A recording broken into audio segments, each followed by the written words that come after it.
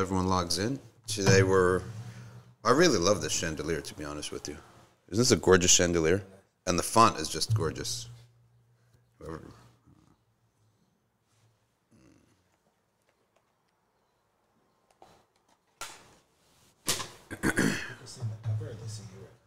No, they see what's on the left, on the right program. And preview is what. But there's a delay, that's why. Yeah. Everyone logs in. Oops. Today hear that delay? Yeah. Maham is driving. Careful. She's texting while driving. Instagramming while driving. I'm putting 2 questions now so Ryan can repeat them. We'll answer them now while people are still logging in. We might as well just answer them all right. Your Maham's questions right now while everyone logs in and gets here. So Maham, put them in now. You have 60 seconds. Actually, just 30 seconds. Huh? Yeah, while you're driving. Hurry up. You know the British, they're really intolerant of accidents. Intolerant? Yeah. Really? Like, they're driving, to get a license there is really hard. Like, people fail the test all the time. And that's why in England, you won't go around seeing beat up cars. Yeah. It's just one of those things you observe when you're there. Look at... it's so funny, some of these liberals, when they get involved in talking to us, right?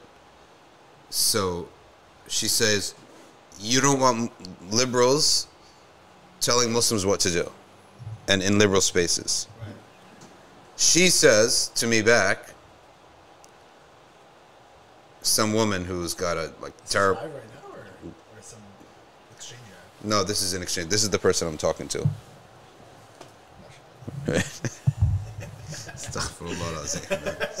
Very sarcastic. I mean, yeah. I mean, why would you put that as your profile pic? This is a Muslim person? No. Oh, okay. It's a regular liberal woman. Oh, okay. Presumably, Muslims should keep out of liberal spaces too. Trust me, we want no part of your spaces. You will never see me at a pride parade telling you guys to stop. To keep us out of their spaces. Yeah. So she said, okay. You need to make your voices heard. Let people know that Islam is an intolerant ideology opposed to equality and freedom. Right? What's this on Twitter? Twitter. Idiots on Twitter. I replied, okay, thanks for your advice on how to run my religion. What the heck? But we are why isn't intolerance a thing? Like, I'm not tolerant of certain behavior. You're not tolerant of certain behavior. You're not tolerant of Nazis. Right? We're not tolerant of Nazis either. But you're not tolerant of Nazis. You're not tolerant of a lot of things. Right? So why is your list of intolerances acceptable? My list of intolerances are not. Isn't it like the destruction, the paradox of it is that they're intolerant of intolerance? That's the whole paradox. You're intolerant of intolerance. So people could be intolerant for a lot of reasons, right? And it's good, it's praiseworthy. Right? Well, the whole thing that argues sometimes is their intolerance are against things that are harmful, whereas our intolerance is harmful. Right? Against other people's behavior? Yeah, so like if they're intolerant against Nazis because Nazism is harmful. But if Muslims are intolerant against, whatever millions of things that you could possibly be intolerant against on the left, then we're the ones being harmful by being because these are not harmful things. So why would you be intolerant? So their whole logic. Yeah. So then, why is it the epistemology that intellect and human basically agreement or whatever consensus is a source of knowing good and bad, and this book is not a source, right? On one hand. Because that's the main difference. Because we all agree we should avoid the bad and do the good. Right. But what is good and bad? Right. Who determines what's good and bad? Right. Well, that's exactly it. Like that's the question. They feel that they know what's good and bad. So they say, if we say, no, we're against this. Then you don't know what's good and bad. You're being intolerant. Yeah. We say, well, God's book. They say, well, God's book isn't real. It was made by a man. I said, okay, then why can't I use his reason? Right. Then it's equal then. Because they're saying reason only. Right. Only intellect can tell us what's good and bad. We say, no, God tells us what's good and bad. and here's his book. He said, that book is not from God. God doesn't exist.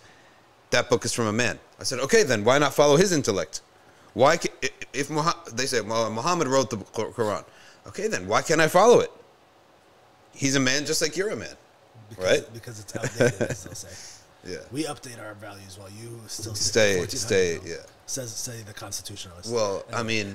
I mean, in the span of, if we zoom out to human existence or existence in general, according to their claims, how many years have we been around? Hundreds of thousands of years. So 1,400 years is pretty updated, right? That's very updated, right? Oh man, these people. Our Jannah, inshallah ta'ala, if we ever earn Allah's mercy to go into it or to enter into it, may be earned by dealing with your nonsense. For how many years we walk on the earth and have to deal with you people. So you guys are actually good, right? Because we're gonna, if we ever earn Allah's mercy, we should be hopeful that we will.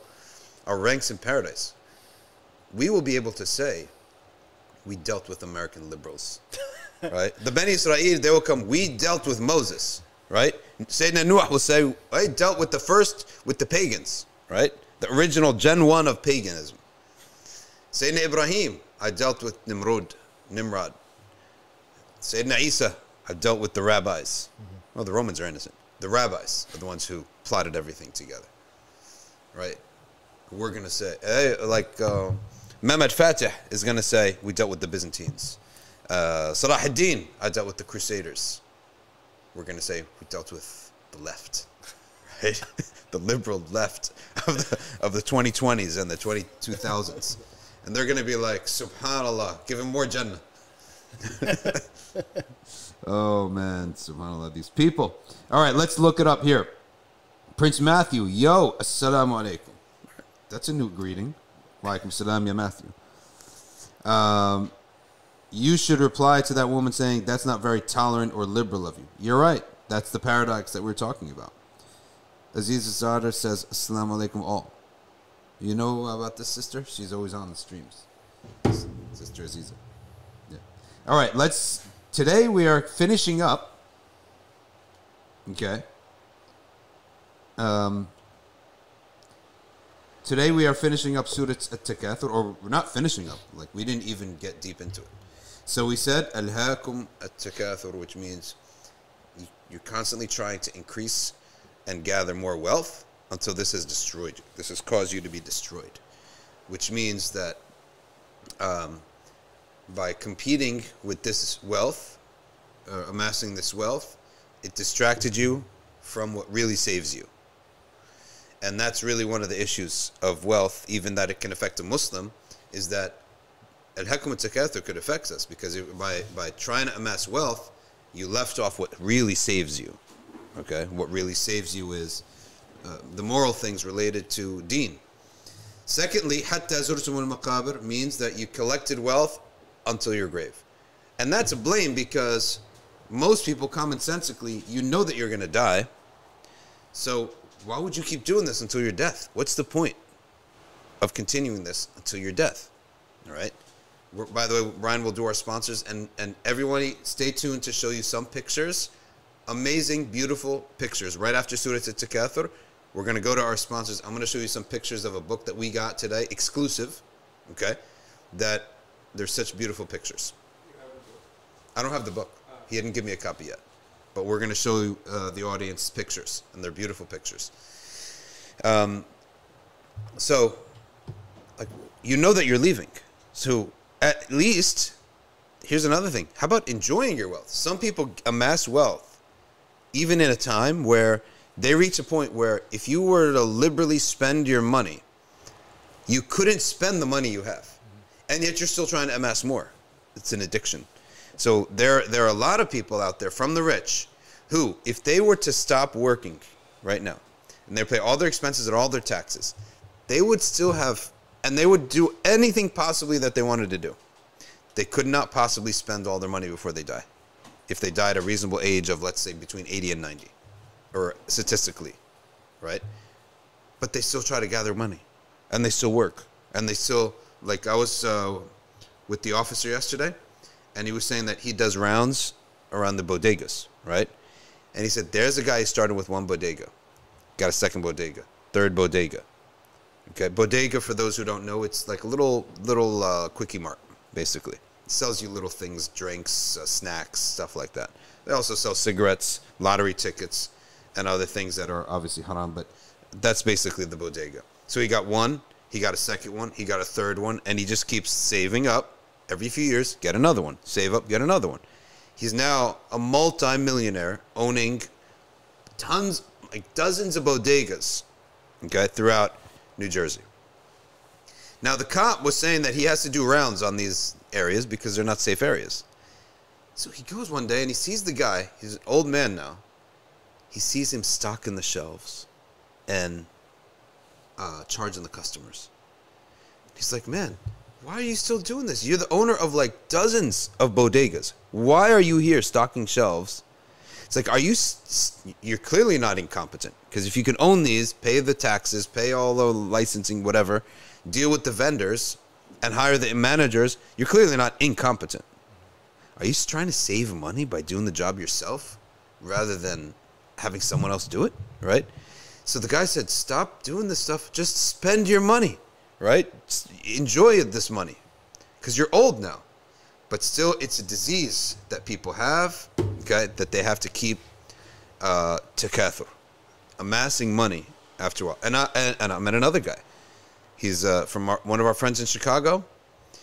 He said that his brother's father-in-law is also a rags to riches guy that says to them, he trains them in business because he's so good at business.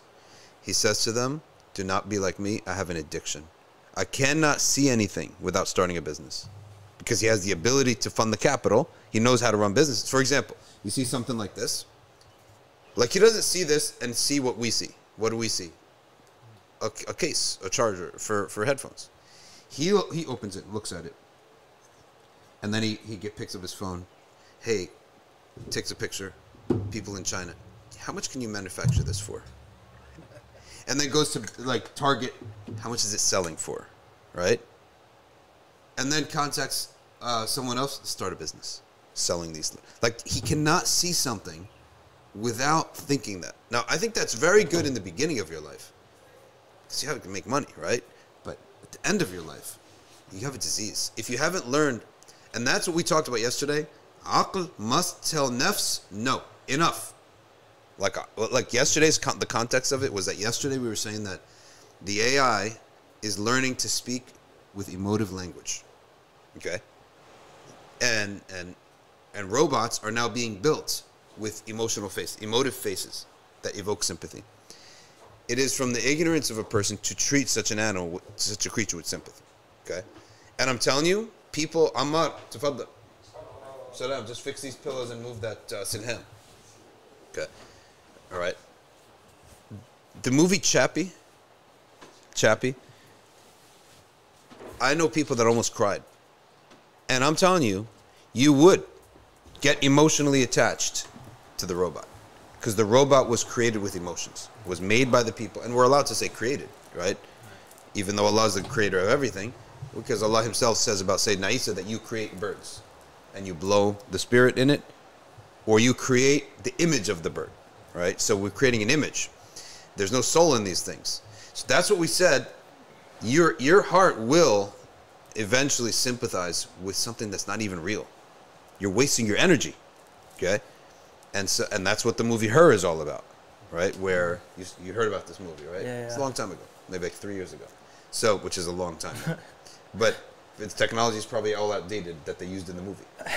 But is Ammar's mic on? Yeah. All right, come close to your mic if you want to talk.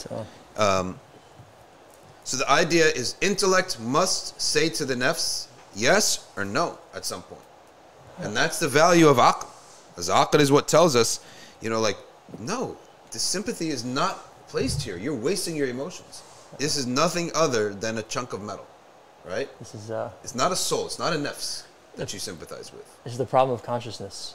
Yeah. With of hard consciousness, like the biological, there are people that, especially, like your ultra atheists, they'll argue that your consciousness is like, it's part of your, it's like what's wired into you. right? It's just your brain, the neurons firing. That's consciousness. Yeah. Because they don't want to believe in a concept of a soul. But even secular philosophers will like argue. Like one famous one in like the recent years is John R. Searle, I believe.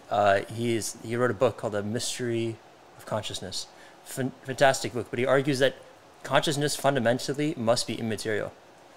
Thank you. That's a great point. And one of the, if you want to go into it a little bit. Yeah, go ahead. So there's he proposes like a thought experiment. I'm not sure if this is his, but it's like there are many versions of this, like the Chinese room, and the Chinese population. Let's go to like the Chinese population one, right? It's the idea of like imagine the Chinese population. You have all 1 billion people, right, or 1.5 billion people, right? And each person has a flashlight, and they turn the flashlight on and off, and this is to communicate to the next person, right? About like, oh, do this, do that, do that. Like think of it. I flash a flashlight to you. That means you want to go. You flashlight to someone else. Okay. Right. They used to do that when the city was in danger. I light a fire. Yes. You see my I'm at the on the city wall. No. You see it. You light a fire. Then fire's Exactly. all around. It's like a haystack. Okay. So the question that he poses is like, is any one of these individuals conscious over the entire population of them?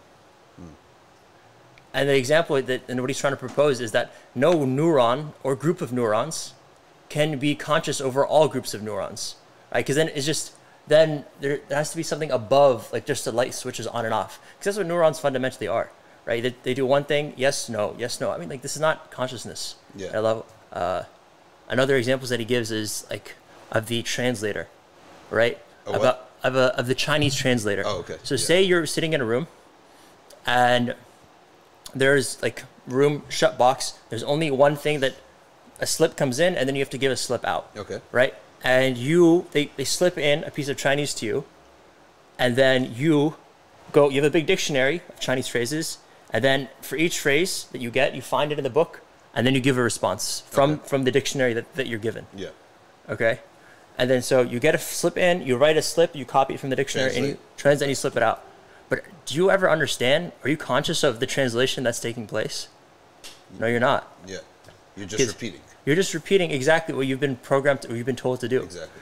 So like he tries to give like these sort of thought experiments to be like, it's fundamentally impossible that these neurons, your biology, is a source of consciousness. Is a source of consciousness. Yeah. That's a great example. And the idea though that this is a debatable issue. For us, it's not a debatable issue. No. It does not have a soul, right? Yeah. There should be no guilt, legal guilt, nor moral guilt, nor spiritual guilt. If I was to take a robot, right, and remove the head or place it in like an incinerator, mash up the metal and sell the metal. But we mark my word, guarantee you that in the future, there will be movements that hold these robots that they have to be treated with certain human rights. The ijma of like current scientists basically is that like they know that they fundamentally can't make a claim about this. Yeah.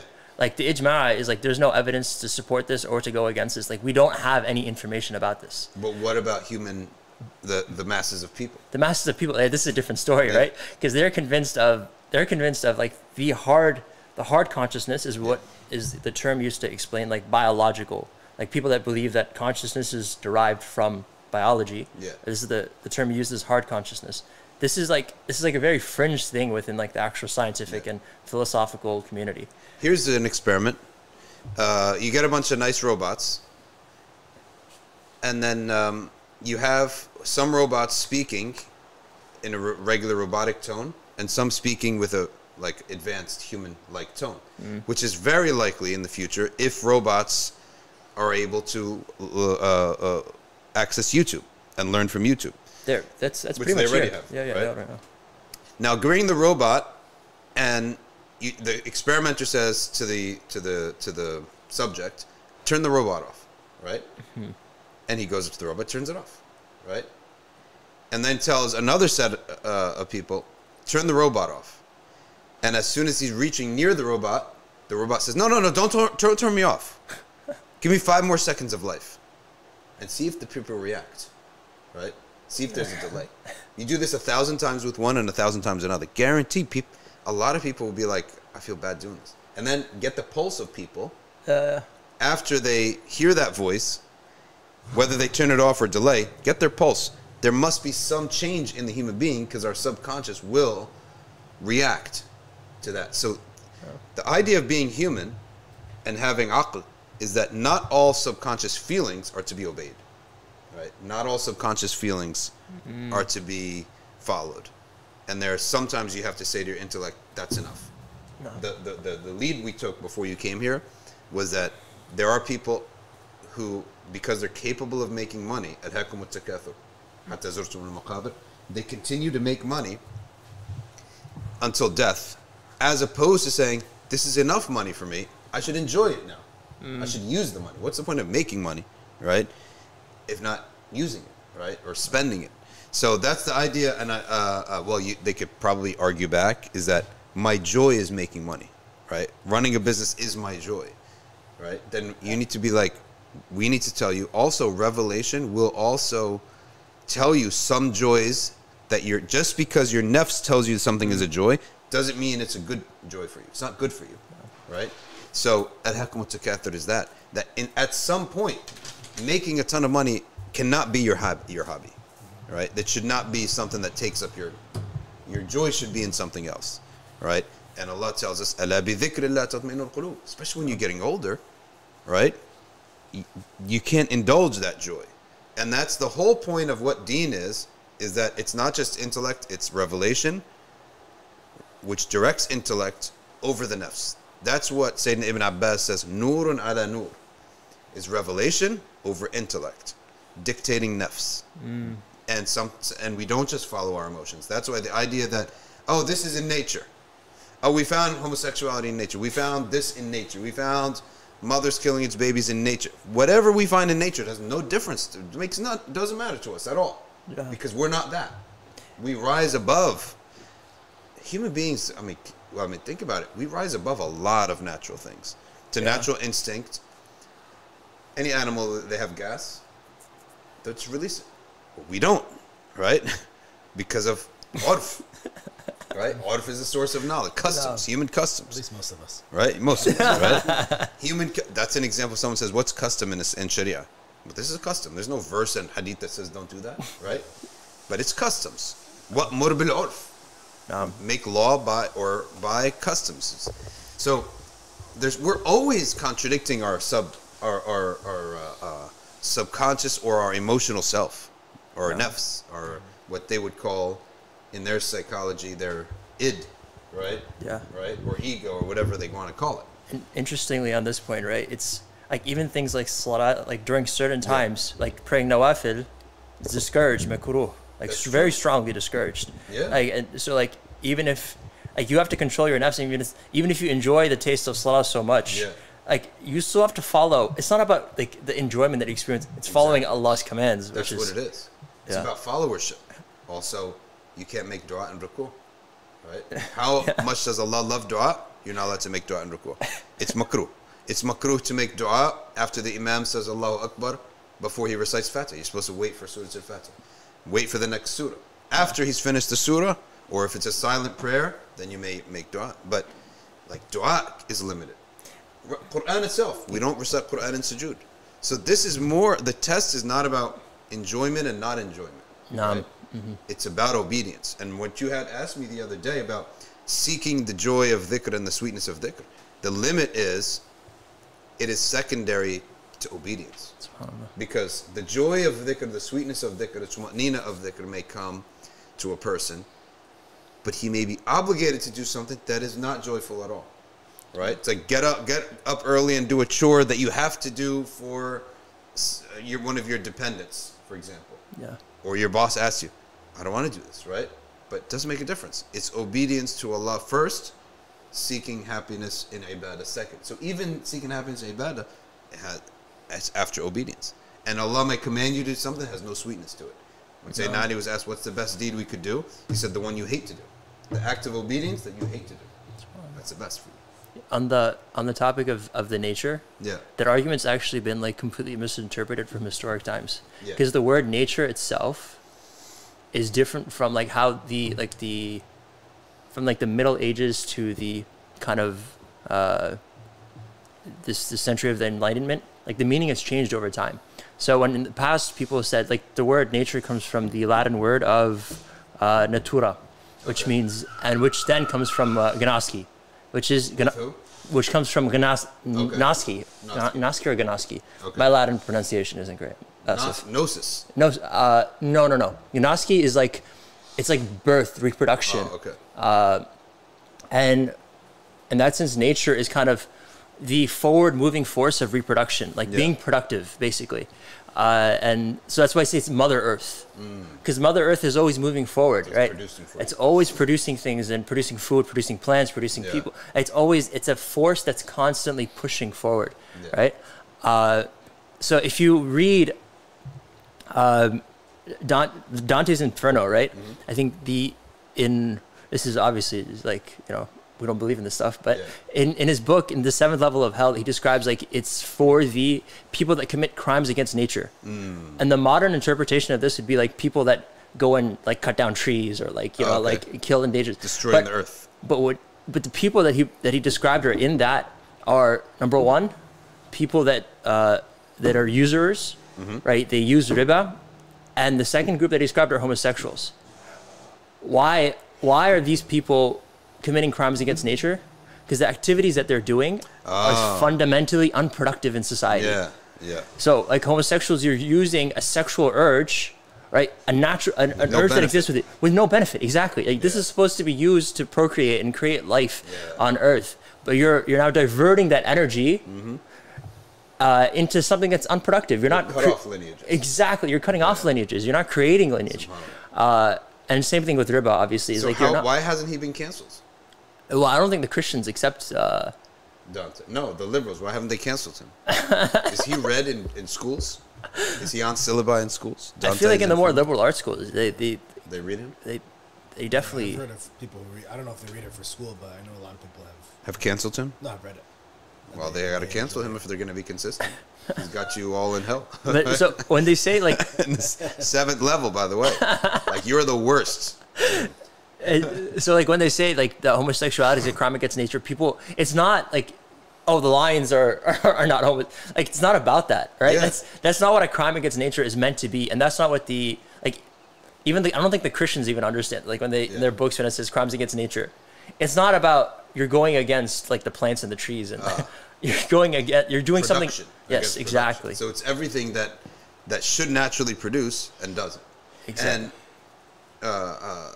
the idea of the lions is that they saw a picture of 2 maned lions having sex, but the guy says no. In this area, the female has a mane.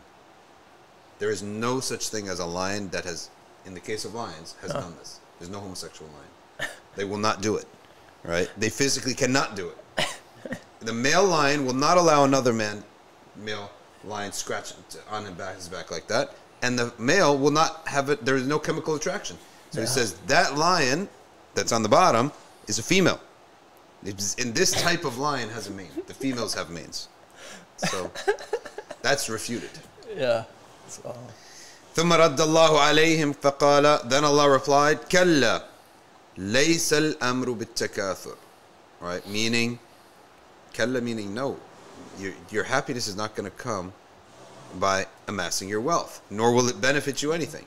سوف تعلمون. Okay? وعيد. There's promises and threats. Wa'ad and wa'id. Wa'ad of Allah is always nafidh. If Allah promises you something good, it will always come. You will never get that Allah takes back His promises the way humans do. But the wa'id, because Allah is generous, it's hanging in the balance. When Allah threatens you with a sentencing of a punishment, that punishment is hanging in the balance. Why? Because Allah subhanahu wa ta'ala says that Allah forgives all sins except shirk. Okay? Alright? As Inna Allah yaghfiru dhunuba jami'a. Allah forgives all sins except dying upon the rejection of faith. That means that His threats are hanging in the balance. He may do it and He may not do it. Okay? ثُمَّ كَلَّا سَوْفَ تَعْلَمُونَ. Then it is repeated. But every repetition in the Quran must have some subtle difference. قال الحسن ومقاتل وهو وعيد بعد وعيد. Threat after threat, to emphasize it, but it means you will also know the end result of this amassment of wealth and this boasting one and the other. Okay? When death occurs, you will realize it was to no avail. ضحاك said كلا سوف تعلمون يعني الكفار ثم كلا سوف تعلمون يعني المؤمنين. Right? So he means here that it's repeated twice because it's for two separate groups. Meaning it's for the kuffar first, but also the Muslims who do such behavior too, they get a share of that threat. Okay?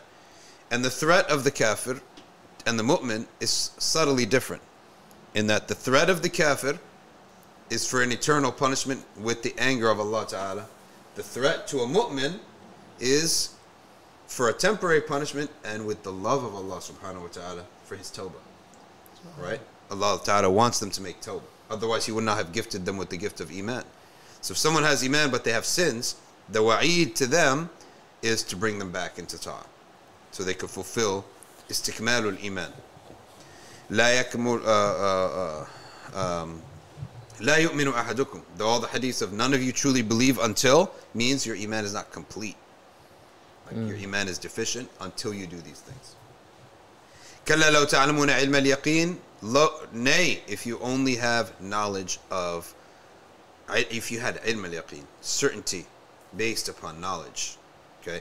علما يقينا فأضاف العلم إلى اليقين كقوله له الحق اليقين. So the connection of knowledge to yaqeen is, this is mahdoof, أي لو تعلمون علما يقينا. So if you had certainty that is based upon knowledge, because there's certainty that is not based upon knowledge, right? And that certainty is weak. So someone said, I'm absolutely certain. What's your basis of your certainty? In emotion? The best way to answer people who are ignorant, and the sign of the ignorant, is he places yaqeen where there is no evidence. No. That's a sign of the ignorant. And that's why Allah calls it ilm al-yaqeen. Can you prove it? Okay, I just had a debate with somebody wasn't really much of a debate. I was just asking him his opinion on things because I found it sort of, to be honest with you, interesting / entertaining. He told me, why are you promoting Hajj? But Hajj is haram. I only answered with questions. Hajj is haram? He said, yes, because they're requiring the COVID vaccine. And there are fatwa saying that you're not allowed to require the COVID vaccine. So he said, okay, even if someone believed as a law that it was forbidden to require another Muslim to take a shot, what does that have to do with Hajj? No. Well, he said because they required it, making Hajj itself becomes haram. So we say, you say it's haram to require it for Hajj or just to require it in general? There's fatwa that requiring people to take a vaccine is haram. Period. Yeah, it's haram to make it a requirement. Right? Okay. That's a fatwa. Fatwa is not a rule, it's just a fatwa, right? Okay. So he's saying so I said, brother, the meningitis vaccine has been required for ages, right? Right? And the scholars still go. He said, there's a difference. I said, what's the difference? He said, COVID doesn't exist. I said, okay. Done with this conversation, right? I mean, I'm sure he's a good brother and everything, but so no one wants to believe me, he says. Okay, maybe because you don't have evidence. No. Have you brought evidence, right? Use evidence. So, al-jahl, and it's not to call this brother jahil because I have Hassan Dani, he's a good Muslim brother, but one of the signs of jahl, and you'll see it amongst the ignorant people, is taking, like, putting my heart and soul in something. There's no evidence. There's no basis. No. And that's what the juhal do. And that's why they get disappointed so badly. And their faith shatters. Mm-hmm. And it doesn't have to be in Islam. It could be in anything. Like, you put so much into emotion and your life into an idea, into a concept, that it is not even, has no basis. No. So when you talk about ilm al-yaqeen, it's that our yaqeen in Allah subhanahu wa ta'ala has to be based upon knowledge. And the knowledge that Allah speaks of in the phrase ilm al-yaqeen is the knowledge that we read, that we hear from shuyukh and scholars, and is transmitted knowledge. Okay, study of Quran, study of hadith, why this deen is true. That's called ilm al-Yaqeen. Until your mind says there's no other way out of existence, explaining our existence, it is necessary to believe in an unseen, or in a creator that is outside the laws of the universe. That is, I should say, transcendent beyond the laws of the universe. Because the laws of the universe came to being. They didn't always exist. They came into being. What's the proof of that? The proof of that is that the material of which the laws act came into existence. They didn't exist forever. So if the material itself did not exist forever, the law can't exist forever, right? The law of nature cannot exist forever. So we know that. Therefore, there must be a creator that exists transcendent beyond the laws of the universe. And then you look into the life of the Prophet sallallahu alaihi wasallam until you conclude he's a true messenger, because his prophecies are real. His prophecies are correct, right? On top of that, his revelation. When you have a person, neither is he insane, nor was he a poet, nor was he a researcher. Where did you get this information from? The knowledge that he brought, sallallahu alaihi wasallam, must have come from an outside source. No education, right? High level of education in Mecca. No. The Prophet is known never to have read a book. He never cracked a book. He never attended lectures. If he attended lectures, why didn't he give lectures? Right? Before the age of 40, he'd never attend lectures. You can't have somebody attend lectures, learn, have a skill, and not manifest that skill. Like, if you have knowledge on something, this is one of the things. It is almost impossible to have knowledge on something and not release it. Because knowledge itself, if you notice, knowledge itself, it bottles up and it's going to explode until you release it. Allah has created knowledge that way. That's why secrets are really hard to keep. And some people even say they're unhealthy. Right? It's unhealthy to have a secret. That's why a lot of sinful addictions. One of the reasons this is really bad for your physical health, even, not just your mental health and emotional health, because you're keeping a secret. You're harboring a secret about yourself, right?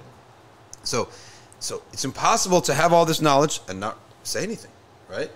No. And then suddenly, after basically a man is totally, we know everything about the character and about the main skills and qualities of a man by the time he's 40, right? And there's zero evidence or record or any time that the Prophet gave speeches, spoke of knowledge, right? Gave guidance, made moves in society. Zero. Never did it. Then all of a sudden it turns on. And it turns on in such a way that he refuses to stop. Like, if you did something for the first time at the age of 40, no prior history, chances are, at first obstacle, you would stop. You would think twice about this, right? You wouldn't have this sudden persistence, right? The persistence a level of persistence that would be like revealed, like the level of a veteran businessman or a veteran athlete, someone who's been doing this for years and has quit, come back, quit, come back. So all of that, you would have certain knowledge that Muhammad sallallahu alaihi wasallam, this historical individual, is a prophet from Allah. So you bolt that in. That's ilm al-Yaqeen. Yeah. So can someone go from Ayn al-Yaqeen, like meaning they see the physical world around us as like signs of Allah, right? And they go from Ayn al-Yaqeen directly to al-Haqq al-Yaqeen. Okay, so ilm al-Yaqeen is taking transmitted evidence, studying it with our brains, and coming to a conclusion.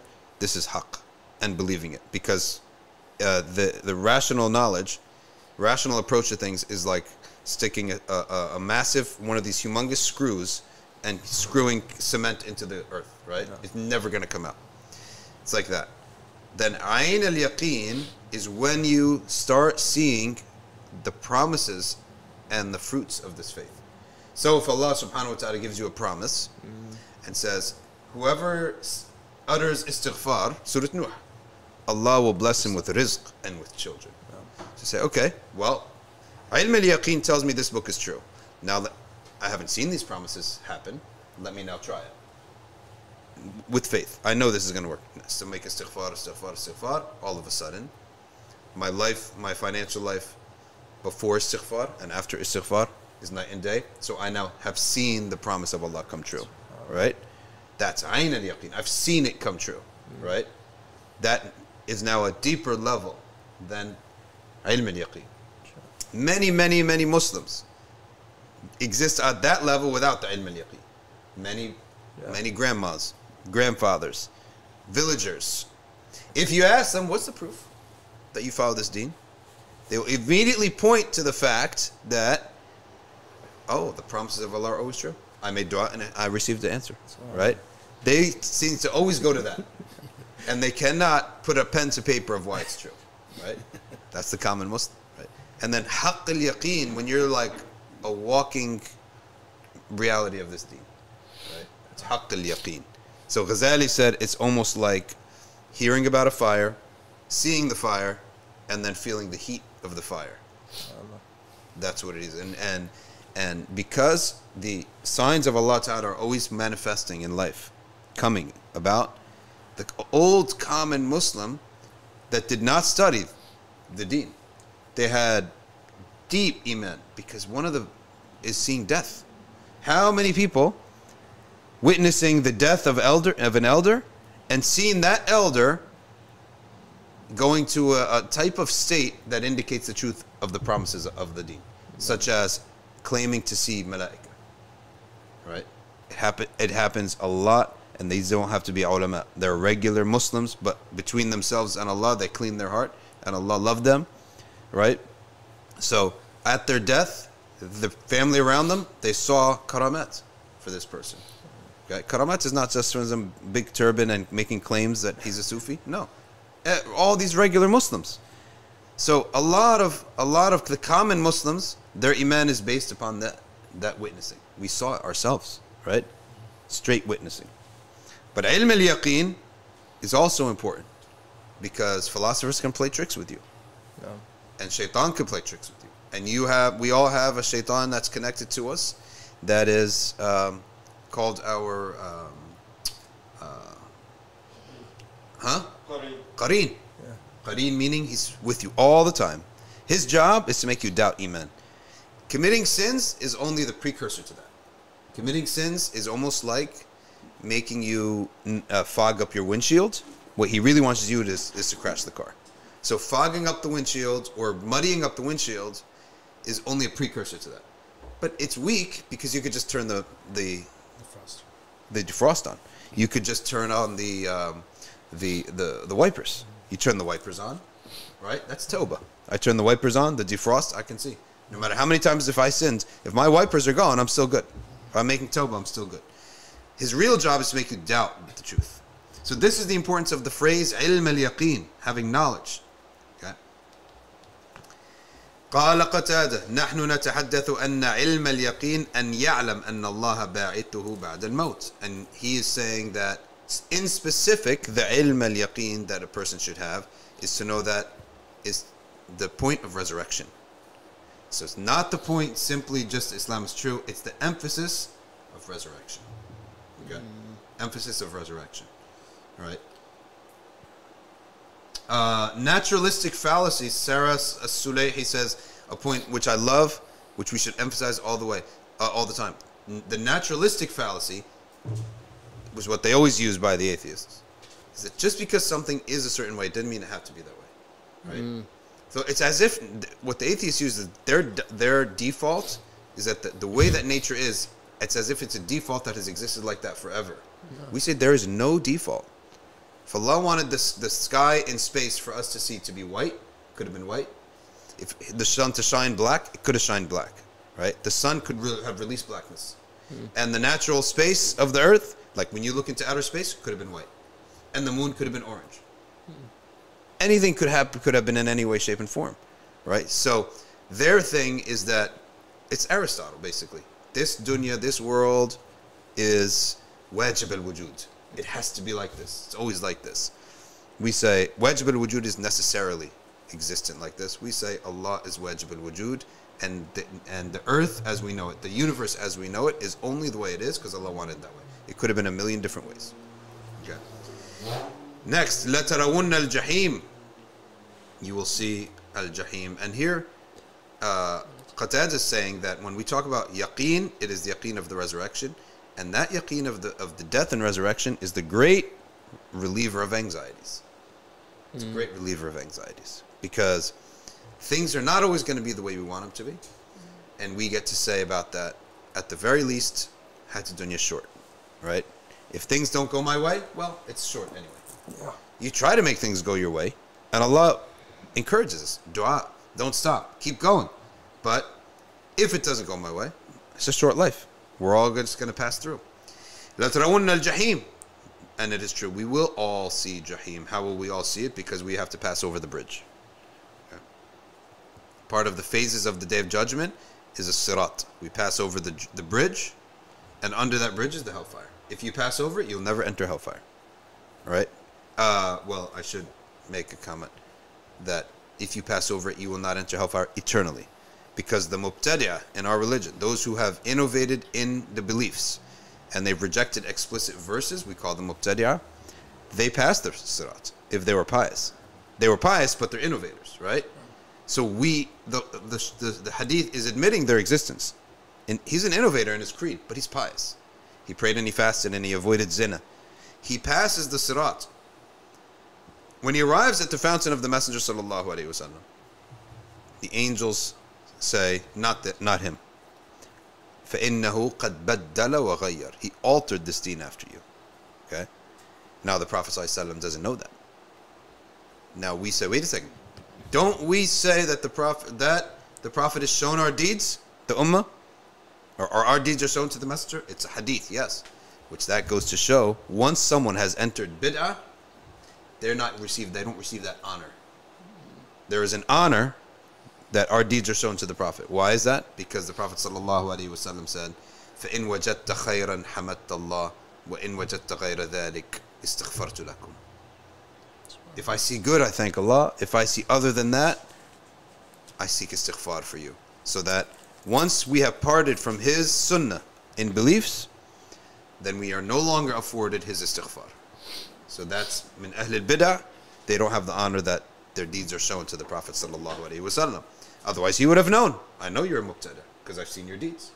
So then, he then says, okay, or the other interpretation is, yes, the Prophet ﷺ, his only istighfar is for the people of his sunnah, but he does have a knowledge without making istighfar of Ahlul Bid'ah, and that the statement of the malaika is not reflective of it's almost as if saying you don't know, as like rhetorically, like you don't know how bad, not you don't literally don't know, you don't know how bad they've changed things afterwards.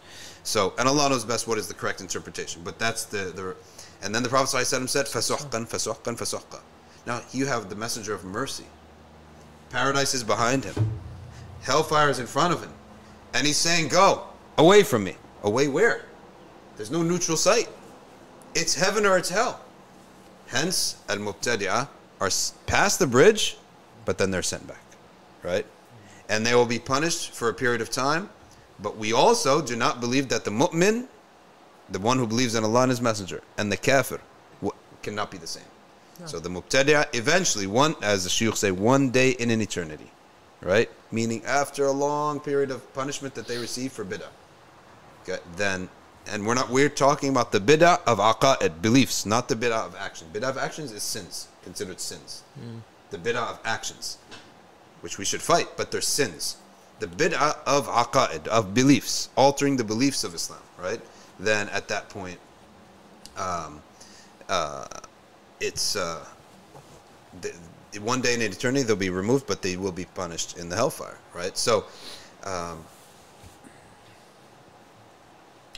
that's the extreme danger of messing around with aqidah, right?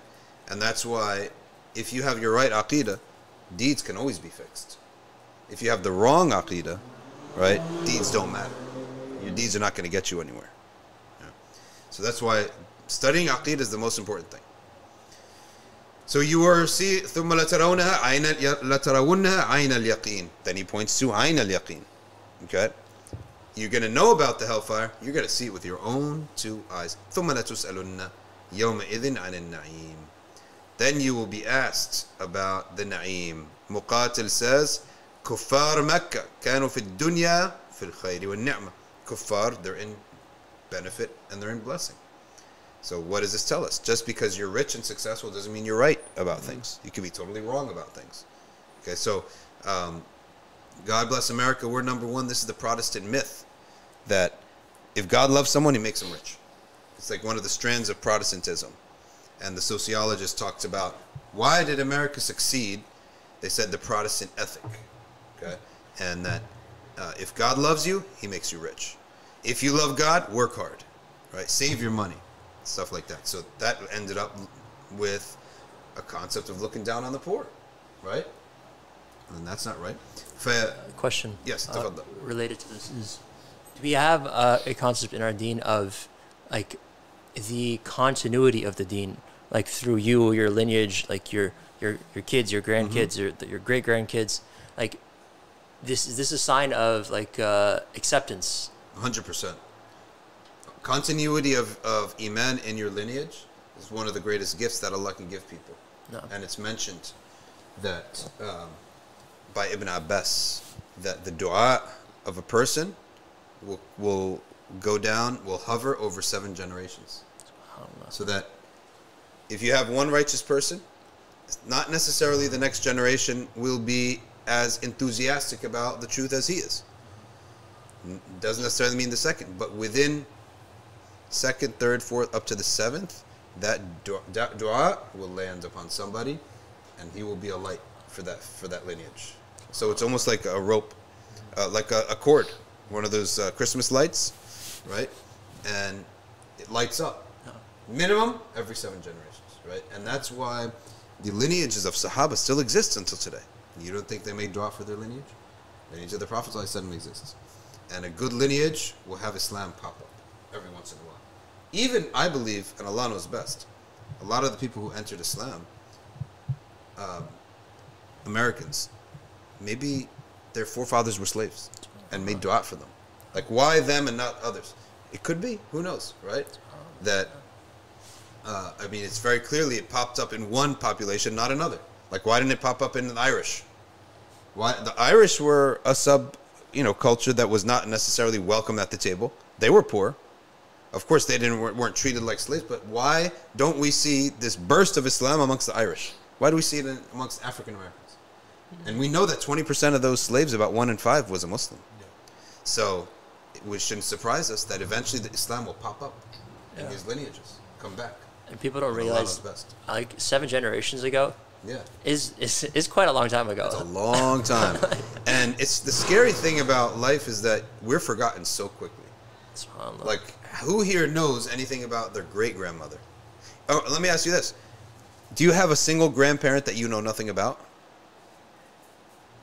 Like, everyone's got 4 grandparents. Yeah. Guaranteed, there's one of them at least you know nothing about. To the point that sometimes you have to try to think, what's their name? Right?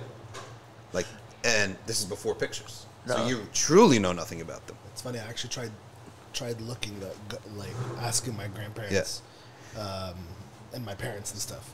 And they surprisingly don't have much information, like, even about, like for example, my parents, their grandparents, which would be my great-grandparents.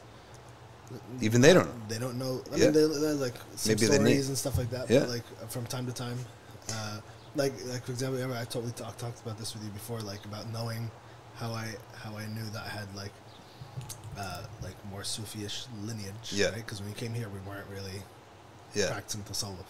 But I realized later when we did that Qasida Burda, and remember that night we did the Qasida Burda, the whole thing like over a course of an hour and change. And I had recorded some of it, so I showed it to my mom, and mom said, "Oh, my grandfather used to do this in his house for the gathering." And I said, "Wow, never knew." SubhanAllah. See what popped up quicker than usual. Right? It's like once a week he would gather people in his home in Egypt, entire Burda. And he would do this entire Burda for an hour. So that's all I know, and I try to like find more about him. Not much. Think how freaky this is, right? Yeah. Like you have a son named. We both have sons named Ayub. Can you imagine, like down to 50 years from now? Our sons will be dads, right? They'll be older dads too. Like they'll be in the middle of their dad life, so they're gonna have kids running around. Now this kid that you raised, and you know everything about, and you change your diaper, and you and your kid are like this, right? Can you now imagine that his kids don't even know who you are? Yeah. I mean, how? So if my own flesh and blood is going to forget about me, Yeah. who's going to care about me? Who's going to care about me? Right? Subhanallah, that if that's the case of what this hayat dunya is, then what's the point of it? If your own closest people to you have forgotten about you, and you live with your parents for so long, how many times does your parents talk about their parents? It's not going to be like a regular thing. Right. This goes to prove that hayat dunya, people are worried about what's in front of them at this moment. Not necessarily because they want to, because they have to, right? They're worried about this moment in time, okay? And they forget about everything else. So if hayat dunya, this world that we're living in, is going to kiss me goodbye that quickly, right? Why am I investing so much in it? And truly, the only ones who are remembered are the ones Allah has put the qabul in their hearts, right? So, and they're not remembered by their family. I wonder if, let's say, the lineage of Abu Hanifa, where it is. But I'm sure that, guaranteed, the bulk of people who remember him and love him, not from his family, right? So, subhanAllah. Crazy. Oh, sorry. Yeah. One add on to that is like, can this more broadly be applied to movements? Yeah. And like totally. in the deen, yeah. Totally. So, in Tareem, I remember a lecture that Habib Omar gave. He said, we have been Shafi'iyya, practicing the Sunnah, since Al-Muhajir Ahmed ibn Isa. That's the first one who came in. He bought Al-Madhab al-Shafi'i with him. And he bought like Ilm of Ahl Sunnah with him. Okay? And Al-Faqih al-Muqaddam, the scholar they call the first teacher basically, first scholar amongst them, he came a couple generations later. His name Muhammad ibn Ali Ba'alawi. And he brought the books of Ghazali. He said, we're Shafi'iyya, Ash'ariyya, and Ghazaliyya. Okay? They've had that for 1,000 years. Right? 1,000 years. That has been what education is. You memorize the Quran. You have majalis of hadith. They have majalis where they read all that. Just read through hadith. Okay? And their fiqh is Shafi'i. Their aqidah is on Abu al-Hasan al-Ash'ari. And their tasawwuf from Ghazali. So he said then, the Zaydiyeen came, the Ziyud they call them. The Ziyud, they came, they lasted 80 years, they left. The Shia, the Shia of the north, of Sana'a. He said, then came the Marxists in the next generation. They came and they left. And the Salafiyya came. They came, rumbled, make some trouble, and gone. Out. Every group comes in, causes some trouble, out. Comes in, out. Right? No. And when we look at this, right, which is a sign of falsehood, is that you come in, make some noise, you leave. It's amazing that falsehood removes falsehood. It's not just that truth removes falsehood, right? So truth removes falsehood, but falsehood also removes falsehood. So first gen, what do they call it? First wave feminism, where is it? It's gone. It's laughed at. Second wave feminism, gone. Third wave one relieves the other. And then transgenderism removes all of feminism. It really negates all of feminism. Yeah, it does. Right? Yeah. So, because if you can't even define, what the gender you're talking about is, what is the feminine? You can't even define it anymore because of transgenderism. So No, that's out. It was gender roles don't exist. And then transgenderism, okay, yeah, gender roles do exist. It depends on which gender role you identify. Yeah. And then gender itself, like they've broken it up. They blew it up.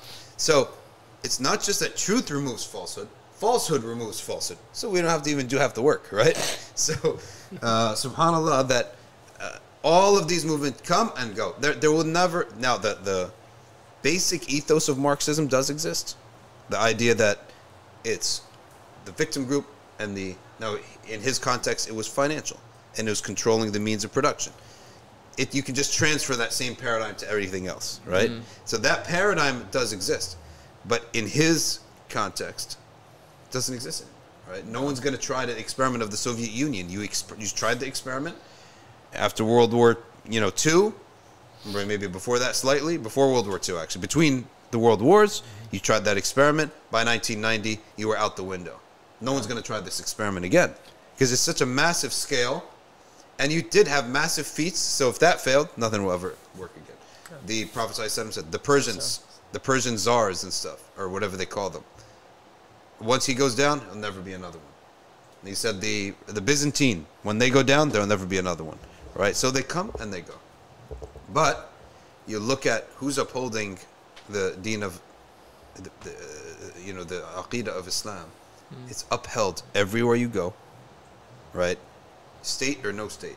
Actually, we prefer this experiment of no state to see if this is genuinely upheld by humans, by people, or is it only a state-sponsored thing? So that's why I'm saying, oh, well, where's the Islamic State? If you're so good, why don't you have a government? This is by Allah's design. To prove to the world, to demonstration, we will uphold it without a state, because it's genuinely in our hearts. I think Sheikh Noor, in one of his notes in Translator's blog, he wrote about like he was like one of the silver linings of the fall of the Ottoman Empire is the fact that the hearts of the West have been opened up to Islam. Yeah. Because if the Ottoman Empire still existed, like this whole that's true. It's a thing of the East. This true. Muslim thing is, but now it's like Islam is transformed to be a more universal thing. And now the hearts of the West are like, even after 9/11, the mass people converted en masse, and even now, like, it's incredible seeing the influx of people towards Islam. Yeah, and it's like there's no seriously organized dawah. That's the exactly. proof, right? That's a further proof. All right, they didn't give shukr to the ni'mah. يُعَذَّبُونَ عَلَى تَرْكِ الشُّكْر, says Al-Hasan. And Ibn Mas'ud, he narrates a hadith marf. He says, لَتُسْأَلُنَّ يَوْمَئِذٍ عَنِ النَّعِيمِ means al-amnu was-sihha. The basis of ni'mah is security from your home being broken down into, property rights, and security, and to have health, which includes food, because you can't have health without food, right? But health is broader than food. You could have a lot of food, but you don't have health. So if your body's healthy and you feel secure in your home, realize that this is a major ni'mah, a major blessing. And in order for this blessing to be revived, Allah Ta'ala has always created in the earth, or allowed from the earth, that wars and sickness and plagues and famines always exist on the earth, so that you know what the contrast, you can see the contrast of your ni'mah with their ni'mah. أخبرنا أبو بكر ibn Abi al-Haytham al-Turabi. Okay, and he lists a number of asanid عن عبد الله بن العلاء عن الضحاك عن الأشعري قال سمعت أبا هريرة يقول قال رسول الله صلى الله عليه وسلم إن أول ما يسأل العبد يوم القيامة من النعيم أن يقال ألم نصح جسمك, didn't we make your body sound, ونرويك الماء من الماء البارد, and give you cold water, so that your tool is working. Why didn't you travel from point A to point B? Doesn't your car work? Does the gas work? Does the brake work? Do you have gasoline? Then why don't you travel from point A to point B? Doesn't make a difference now what you're driving. If your body works, خلاص, why aren't you doing anything? He gives another long sanad to a hadith of Abi Hurairah. خرج رسول الله صلى الله عليه وسلم في ساعة لا يخرج فيها. He went out in an hour he never goes out in. ولا يلقاه فيها أحد. People were not used to seeing him outside that house. But Abu Bakr was there, and he says, and the Prophet sallallahu alaihi wasallam said, "Ya Abu Bakr, ma ja'a bik? What brings you out at this hour?" He said, "I came out to see the Messenger of Allah sallallahu alaihi wasallam, and to look at his face, and to say salam to him." فَلَمْ يَلْبَثْ أَنْ جَاءَ عُمَرْ.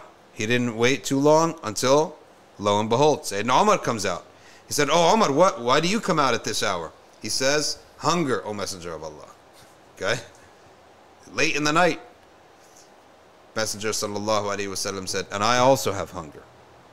فَانْطَلَقُوا إِلَى مَنْزِلْ أَبِي الْهَيْثَمِ. So they went to a man named Abu al-Haytham, who was accustomed to having people at this hour. Okay? And he had a lot of nakhl. Okay? He had a lot of palm trees, and he had a lot of animals. So animals produce milk, right? وَلَمْ يَكُنْ لَهُ خَدَمْ. But he didn't have servants, so no one was there.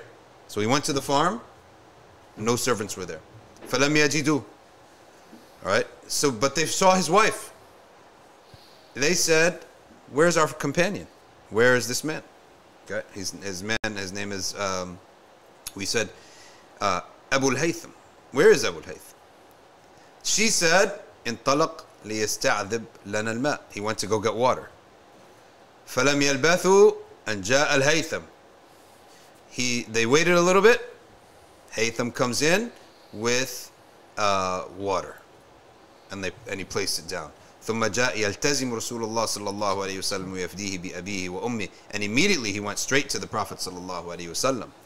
Then he took them all to the garden, and he put out a mat on which he placed the food. بساطا. Okay.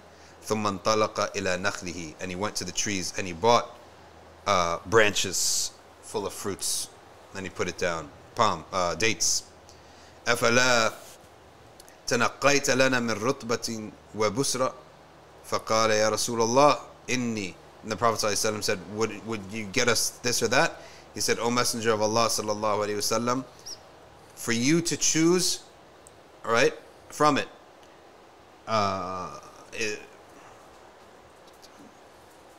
He said, I want you to choose. So he brought them what they wanted, and they ate from it, and they drank from the water. Then the Prophet sallallahu alaihi wasallam says, هذا والذي نفسي بيده من النعيم الذي تسألون عنه يوم القيامة. This few dates and cool water is what we will be asked about on the day of judgment. Okay, shade from ظل بارد, cool shade. رطب طيب. All right, dates. Rutab is a phase of the date. It's the early phase of the date. Okay, if I'm not mistaken, I'm not strong on my date science. I should probably get there, but good dates and cool water. Abu al-Haytham went to make food. Now, by the way, I had said, and they earlier mentioned an hour that the Prophet was not used to going out. I actually think that it's the height of the day, not the middle of the night. Okay. The height of the day, I think. And then he went and he slaughtered for them. Okay, and he cooked the food, and they ate the food. So imagine that. That's like an hour process. Yeah. Just slaughter an animal, skin the animal, take the guts out, cut the animal up. It's a big deal. What a headache. We do it on Eid and we're like, how long is this taking, right? You go to the farm on Eid and you watch these guys. By the way, these guys, there was this group from Ghana. They were so good at it. The guy did it with a kitchen knife. He slaughtered a goat or a sheep. I think it was a sheep. It was a sheep. He slaughtered with a bigger knife. Then they hung the sheep upside down, and then all the blood drains. And sometimes they dig a hole that the blood would drain there. But after the slaughter, on the ground there's a hole to collect the blood. After the main blood is out, then they hang it upside down for the other blood to come out, to come down. And then, literally, he took a kitchen knife, steak knife, and he must have done this dozens of times. He cuts at one level of the skin, right? And then just pulled it right down. It off, right? You ever get from the laundromat and there's a piece of plastic covering your garment? Just rip it out. That's how he ripped the skin. He ripped it in such a way that it could be used as a rug, right? Of course, you're going to have to cut again around the head, right? And so you can use it as a skin. He cut it that way. And then I saw him going about cutting up this piece of this animal. First thing, took out the organs. Certain organs, you want them. And certain ones you don't, right? So he cuts open this part of the animal and he takes out the organs. I'm telling you, the intestine, you think the intestines is gross? Glistening. The intestines. And then there was a Moroccan woman. Oh, you want that? Give me that, right? He said, all right, it's yours. Right? And she went, took these intestines, and then she sat. Now I'm watching her now. She cuts the intestines, okay, in certain parts. Then she takes all those parts, each part maybe this long, and she empties the intestine, right? Now, don't think that some nasty, gross-smelling stuff came out. No. The najasa, the defecation, and the urine of like goats and sheep, it's not that bad, and it's not najis. It's not even najis, right? It's just like hay, right? Like mashed up. It doesn't even smell that bad, right? So the intestines of meat eaters is what smells bad, right? Like dog and cat defecation is far worse because they have their body is different. So she sits there and she empties out the intestines like a hose, right? And I'm telling you, the intestine is glistening. This was amazing. She then takes a hose, puts it inside the intestine, turns the hose on, and each intestine that she got would get completely washed out with the hose water. What was left was like a nice crisp package, basically, and you could use that for sausages, right? And what the Egyptians do is they'll take that piece, they'll stuff it with meat and rice, right? Some of my favorite Egyptian dishes. Yes, but here's the key. You leave some at the edges and you tie big knots, knot after knot after knot, and then you have 2 thick knots of intestine knotted up. Then you deep fry that, and those edges are the best, right? You want those edges. Crispy. But when I go to my family, I just go around eating the edges. Right? I just eat the edges. You guys eat the middle stuff. But that's the original hot dog, right? Yeah. So this guy did it with such precision. He really did it in maybe like 20 minutes. And then now you have the animal hollow on the inside. And now you take the bigger knife and that's when you start chopping it up. So the idea that the slaughter can be done under an hour is possible, right? It's possible to slaughter from start to finish. That animal was walking. Now it's been slaughtered, chopped up, and it's cooked. It could take an hour, right? Which is not a terrible amount of time. And then their spicing is so basic: salt. That's it, salt, right? And maybe some olive oil.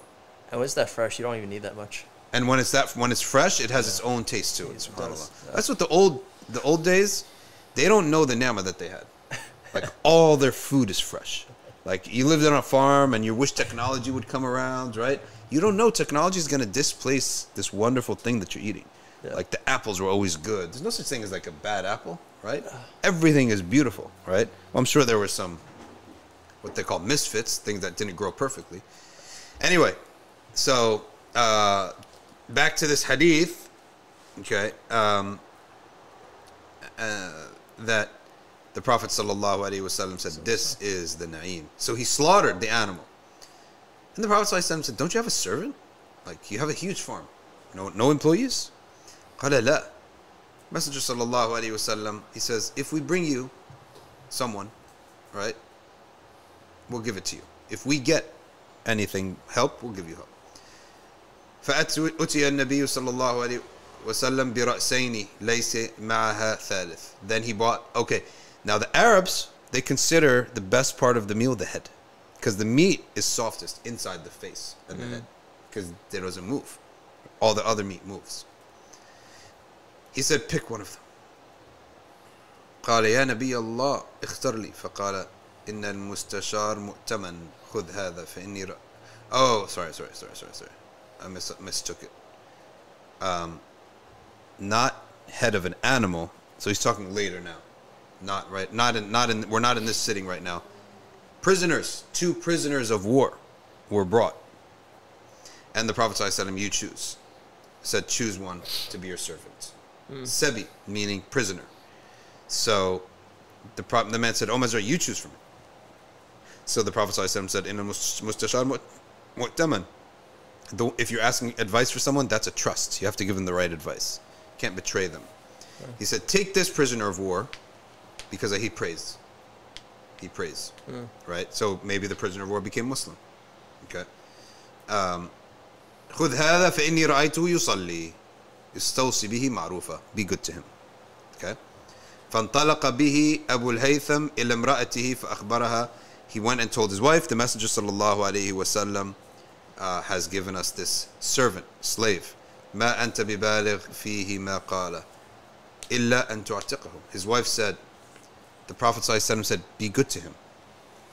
She said, the greatest goodness is to free him. Otherwise, you haven't fulfilled the Prophet's saying, be good to him. Okay? All right. He said, you're free. You're free. Because the Prophet said, be good to him. This is the best goodness.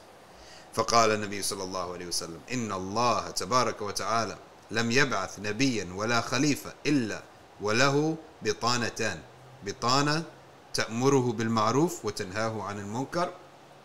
Okay. He said no prophet or khalifa has been given with except 2 sides. One side he commands right and forbids wrong. وبطانة لا تألوه إلا خبالة ومن يوق بطانة السوء فقد وقي. Right, and another batana. I don't want to translate it incorrectly, but he says whoever avoids evil will be protected from all harm. Okay, so that's an interesting hadith of Abu al-Haytham and his food, his slaughtering, and receiving slaves as prisoner of war. Okay, how are we doing on time? Ryan, what status? What's our status? 16, All right. We only have 2 more narrations. وروى وروي عن ابن عباس قال النعيم صحة الأبدان والأسماع والأبصار. Your bodies, your limbs are healthy, your eyes and your hearing and your seeing is healthy. يسأل الله العبيد يسأل الله العبيد فيما استعملوها. Allah asks, what did you do with it? Okay, Allah says, and do not take a stance, ولا تقف, don't take a position, ما ليس لك به علم, of what you don't know about. Okay, إن السمع والبصر والفؤاد كل أولئك كان عنه مسؤولا. Your hearing, your seeing, and your heart, you will all be asked about this. This is also our verse of epistemology. Okay, al-ilm here means certainty. So what can I be certain about? Transmitted knowledge, okay, demonstrable knowledge, and rational knowledge. Okay, the fu'ad here being, the Arabs always mix between the heart and the intellect as one. Okay, so certainty can be attained only by transmission, observation / demonstration, and reason. Okay, and the Quran, of course, comes by transmission. Belief in Allah is by reason. So in the Ash'ari Aqidah, belief in a creator is by aql. He doesn't need transmission. Negation of paganism, it's by aql. It doesn't need a transmission. So you see a Hindu worshipping a god, okay, and say, oh, he never received a transmission. His never receiving transmission only frees him from punishment, but it does not free him from stupidity of paganism. Because you know this thing, you made it, right? You fashioned it. Someone fashioned it somewhere. I went to a 99-cent store and saw gods, right? I'm telling you, a North Brunswick 99-cent store. I went to get kerosene one time, or whatever, lighter fluid, at the 99-cent store. I saw a god, right? Elephant, woman with arms. I'm like, subhanAllah. If I worshipped an idol, I would never make it out of plastic and selling it at a 99-cent store, right? Tell me, if you had a 99-cent store and you saw Skittles, right, gum, Quran, wouldn't that be an issue, right? What are you doing, right? Cheaply made Quran.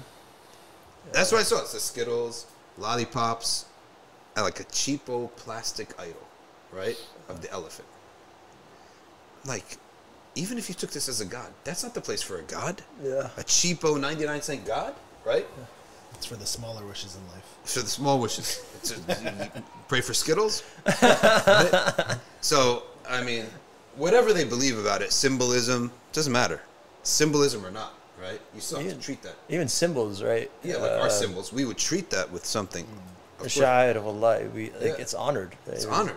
Yeah. And the only reason that you will have any semblance of respect for a false symbol is so that you don't get a reaction, not in itself. Because the Quran gives us the illah, okay, that we don't curse their gods, they don't turn around and curse Allah. The cursing the God at that point is the right thing to do, because it's a source of misguidance for people. Cursing Allah will get you punished. So we don't respect idols in and of itself. So if I'm sitting here and there's an idol, right, and there's no Hindu around that I would be offending to the point that he would insult Allah, then we would just put it in the recycling bin, right? Yeah. That's it. There's not a respect for it in that regard. So, but there's respect for the environment, which is why we recycle. But we recycle, so we respect the environment. So certain things do not need transmission, certain things do need transmission. But again, we say that if they haven't received the transmission about the hellfire, they're guilty of paganism, but they won't be punished because there's no punishment if they have not received the message. That's the difference between us and the Maturidiyya. The Maturidis say you're guilty because you don't need an intellect to know that idolatry is wrong. It's false. We say you're right about that, but they're not morally guilty because they haven't been threatened by a fire, right? They don't know that there's a threat of punishment. That belief in hellfire is purely transmitted. It's not something you discern by your intellect. Falsehood of idols is discerned by the intellect. Wrapping up, excuse me. قال عكرمة عن الصحة والفراغ. He also mentioned spare time. That's huge. Spare time is massive. Jubair, Sa'id ibn Jubair also said, it's spare time, health, and money.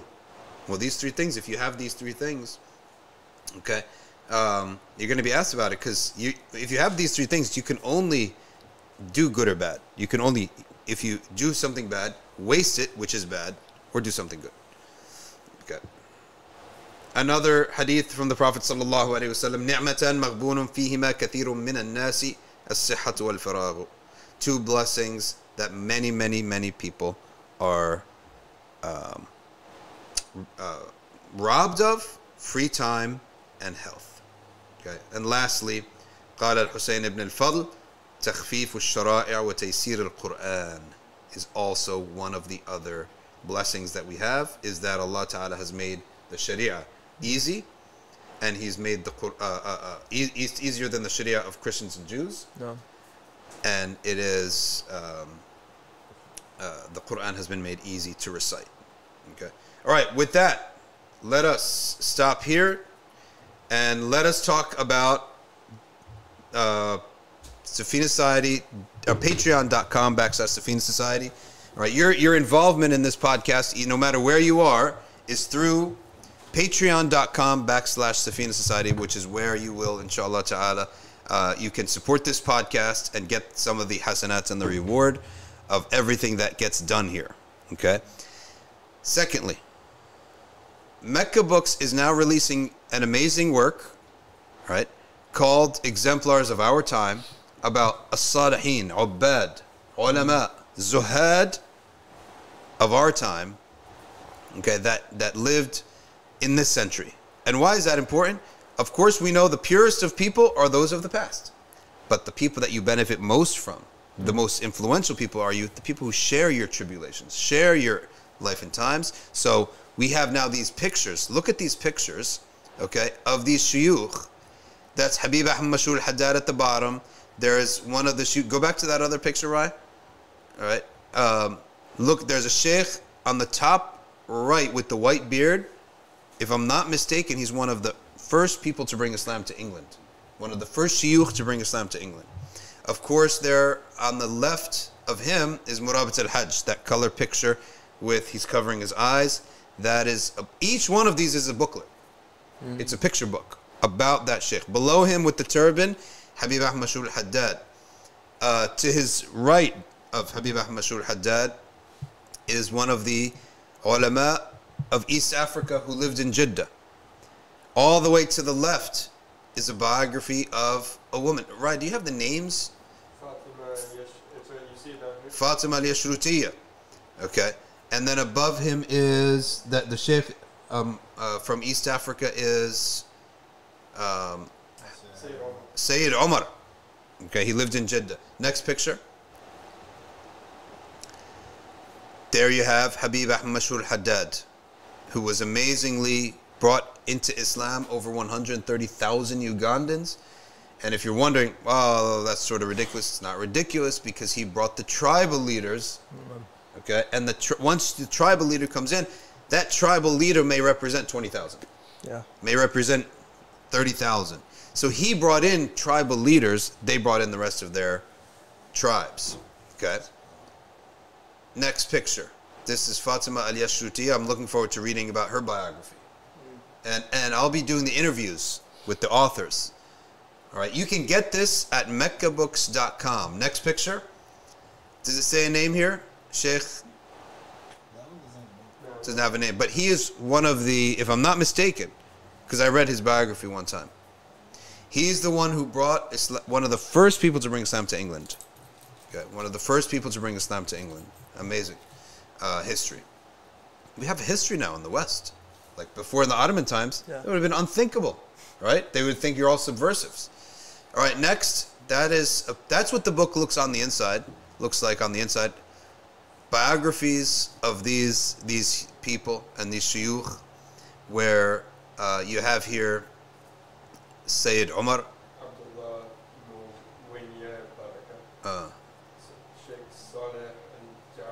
Okay, click the next picture. I think that'll be Salih al-Jafari next. This is Muhammad ibn al-Habib, whose qasidas we recite all the time. Then you have Habib Ahmad Mashhur al-Haddad sitting like a king, right? Although he never treated himself like a king, he always sat down, you know, like everybody else. But he was very humble. Right there under more info, the list of everybody in the book. The biographers who actually wrote it as well. And the biographies, Dr. Mustafa al-Badawi probably wrote Habib Mashhur al-Haddad's one. Hamza Yusuf Sheikh Hamza Yusuf probably wrote Murabat al-Hajj's one. And then you have some others, Samir Dajani, Karim Laham, Shams Freelander, Michael Sujic. Okay, Peter Sanders is the photographer. Okay, it's an amazing book. You can get these volumes. They're 9 volumes in total. I'm assuming, and there's only 500 copies. Okay, between in the available in the U.S. Looks like they're trying to get more, but they're limited to 500. They're going to get more, and also it looks here that it appears here that they're sold as one, or are they sold individually? Looks like it's sold together because the price is Individually. They already have the Murabat al-Hajj one. It's being sold already. Okay, so that's a picture of Murabat al-Hajj. A great example of someone who had istiqamah, which is basically uprightness and consistency. And it said at the end of his life, he was still teaching the kids and the adults. He was the sheikh of the shuyukh there, even so much so that he is the honorary chairman. He was before his passing. May Allah give him Jannat al-Firdaus without hisab. He was the honorary chair of the Fatwa Council of Mauritania itself. That's how much the scholars respected him. But he was nonetheless teaching the kids Wal Asr, Qul A'udhu Rabbil Falaq, while some of his graduates, students, are muftis. Now, Instagram, you can't see all the pictures, but you do see the quality of the book that we're looking at. Next. And that's it. All right, so those are all of our pictures of the exemplars, which you can buy with, by the way, coupon code Safina. Put in a coupon code, and you will get a discount. Coupon code Safina. They'll know that you got it from here, so that, inshallah ta'ala, you can benefit. All right, Prince Matthew Gamer says, I have to go to sleep now. All right, we will also wrap up. Let's go to our comments and our questions. All right, Orion, if you could change the title to just Takathur, because we didn't really do the surah today. Okay. So, you head off? You're going to work? Yeah. All right. No, long lunch break is over. All right, folks. We'll see what we got here. El Saraceno, a little Andalusian treat for everyone. The word bodega comes from the Arabic baqqala. Baqqala is where you get like the herbs and stuff, right? Herbs and things like that. Okay. Maham says, we studied this test when studying free will and predestination. University of Edinburgh has a whole course on this. Saraceno, by the way, you know what I advised some of your trip mates? Last 5 days, go to Morocco. Yeah. So if you go to Morocco the last 5 days, we have no time in Spain. Yeah. Except for Zambia. There's nothing to see in Spain. You don't think so? Waste of time. Yeah. You know all this stuff? The Mosque of Cordoba, it's a museum. You go to Morocco, though, you'll be in an Islamic country. You'll have many different things going around masajid. I have contacts there. Take you to all the masajid. Take you to the gatherings they have there. Meet the shuyukh there, right? And probably pay half the cost. Okay, so we don't need Saraceno. Okay. All right, Saraceno has a question. AI question is very simple. It's not sentient or conscious, or jinn can manipulate electronics. The guy at Google is talking to shayateen who had infiltrated the software because the shayateen want to show confusion and doubt. I mean, maybe it could be, but also it's just spitting out what it's learned, right? What you put in and it's spit it out. Is that we just put in highly detailed intonations, language, etc. What does urf play in fiqh. Urf is customs. Customs of whom? Customs of the Satanists. Customs of the pious, practicing, praying Muslims. In a case where there's no Quran, there's no hadith, we can't get a fatwa from a scholar, okay? There's no statement on a matter, we go by urf. Like what, for example? Is a clothes, a lot of clothes. Is wearing certain clothes makruh or halal, right? We would go by urf on that. Okay. Can we please get the NBF series on Spotify? Says Neba. Yes, Neba, you are now, I'm going to ask right now, our person getting engaged. Like, congratulations on your engagement. Sort of fake congratulations, because I really want to ask her if she's going to do her job. I assume you will be too busy to upload NBF to SoundCloud.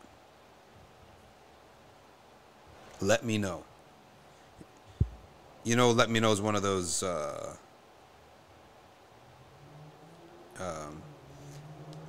there's a funny thing about corporatees. Let's have a discussion on this so we can get clarity, right? Or so we can align our interests. It's like, what you really meant was, what the heck are you doing? You're ruining everything, right?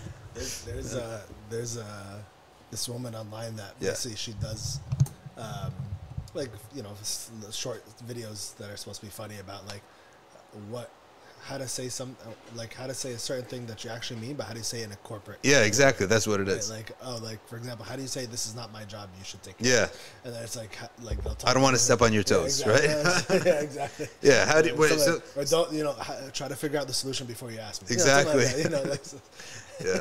Oh, how about are there any challenges? Is really like, what's your problem? Why can't you do your job? Right? Yeah. Can you figure this out? All right, what else do we got here? I'm not here. 9/11 says, when Sayyidina Ibrahim alayhi salam asked Allah on how he brings life to death. Yes, he wants to elevate from ilm al-Yaqeen to ayn al-Yaqeen. He wants to see it for himself. Question 2, what is the ruling on the 4 madhab covering the head during salah? I don't know about the 4, but in the Maliki madhab, it's not something necessarily written in the fada'il. They don't really put that in the list. I've never seen it listed on the fada'il in the books that I've studied. Okay. I have a question about that. The other question, yes. About Prophet Ibrahim.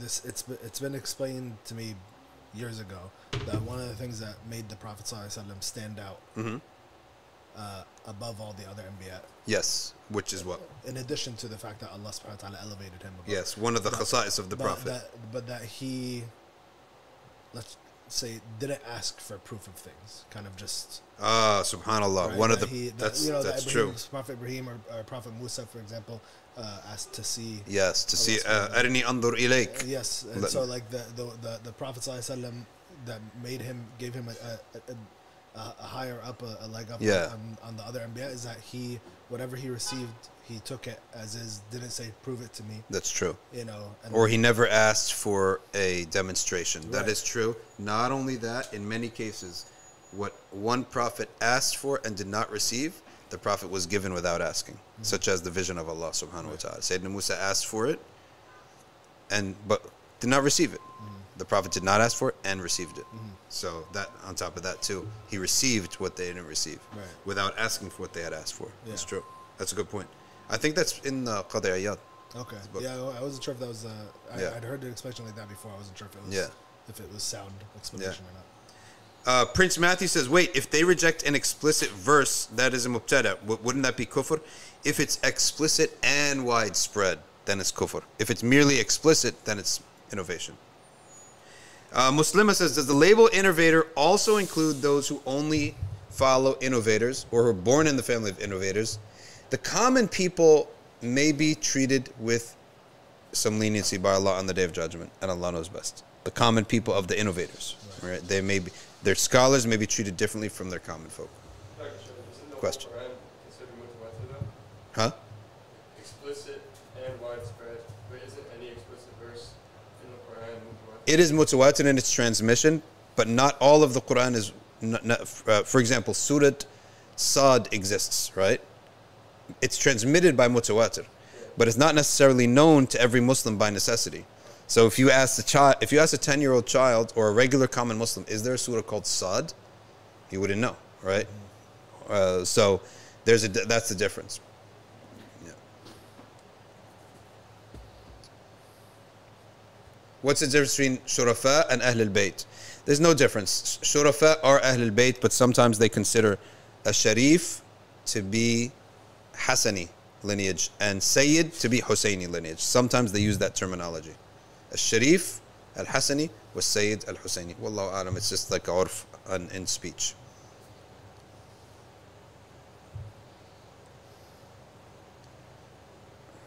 All right, Maliki Click traces his family back to 610 from the Nordics, right? Where is he from?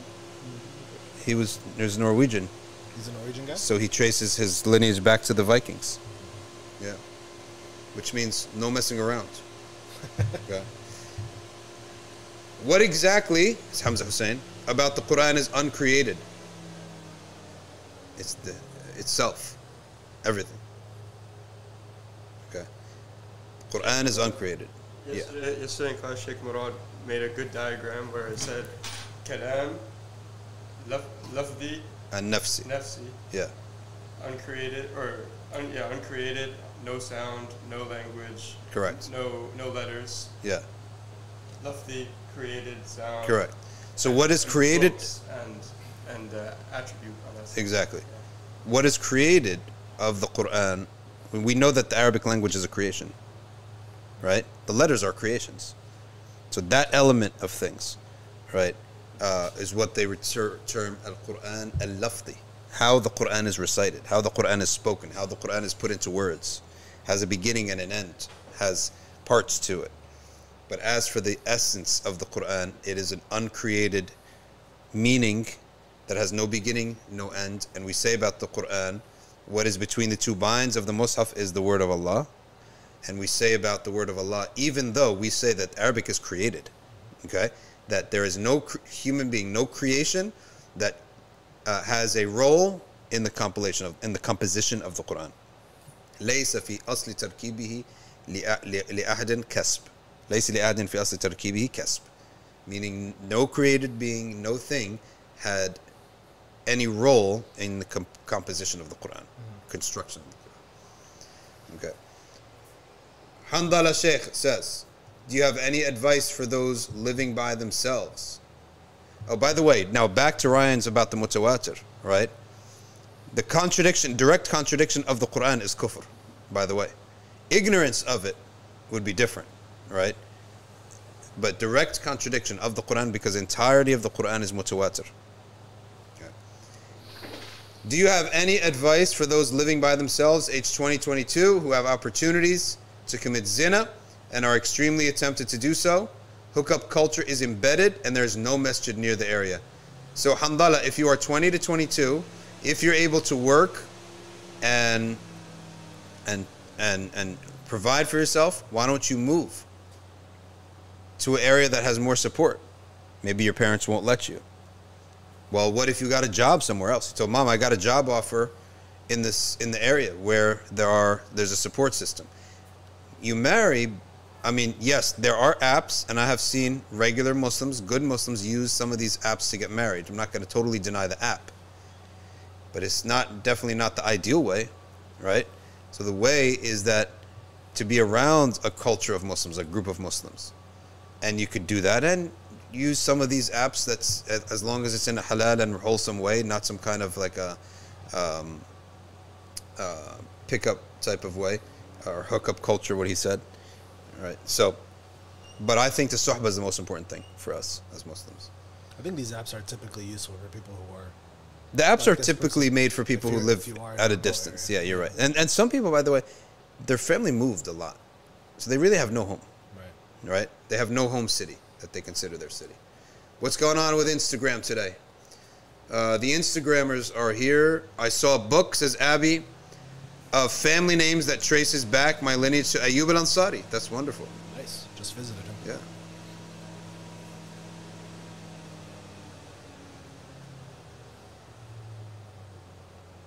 Okay. All right. Is it possible for your books to be made available online?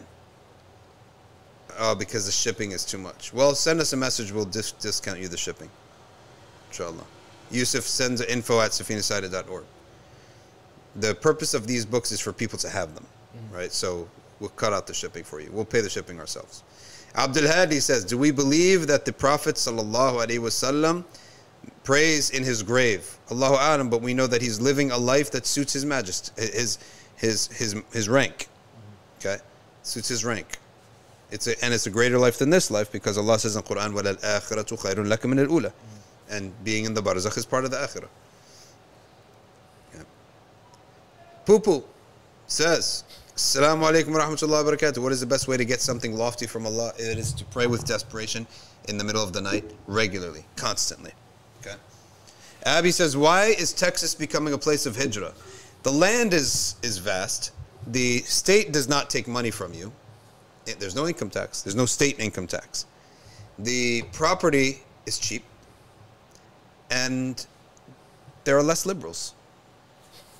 People like that, right? But yeah, it is a place where their tax structure attracts people.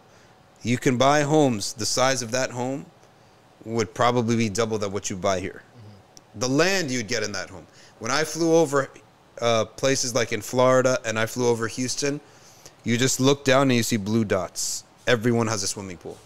Everyone has an in-ground swimming pool. It's like a thing there. Yeah. It's so hot, right? You probably use it maybe 6 months a year.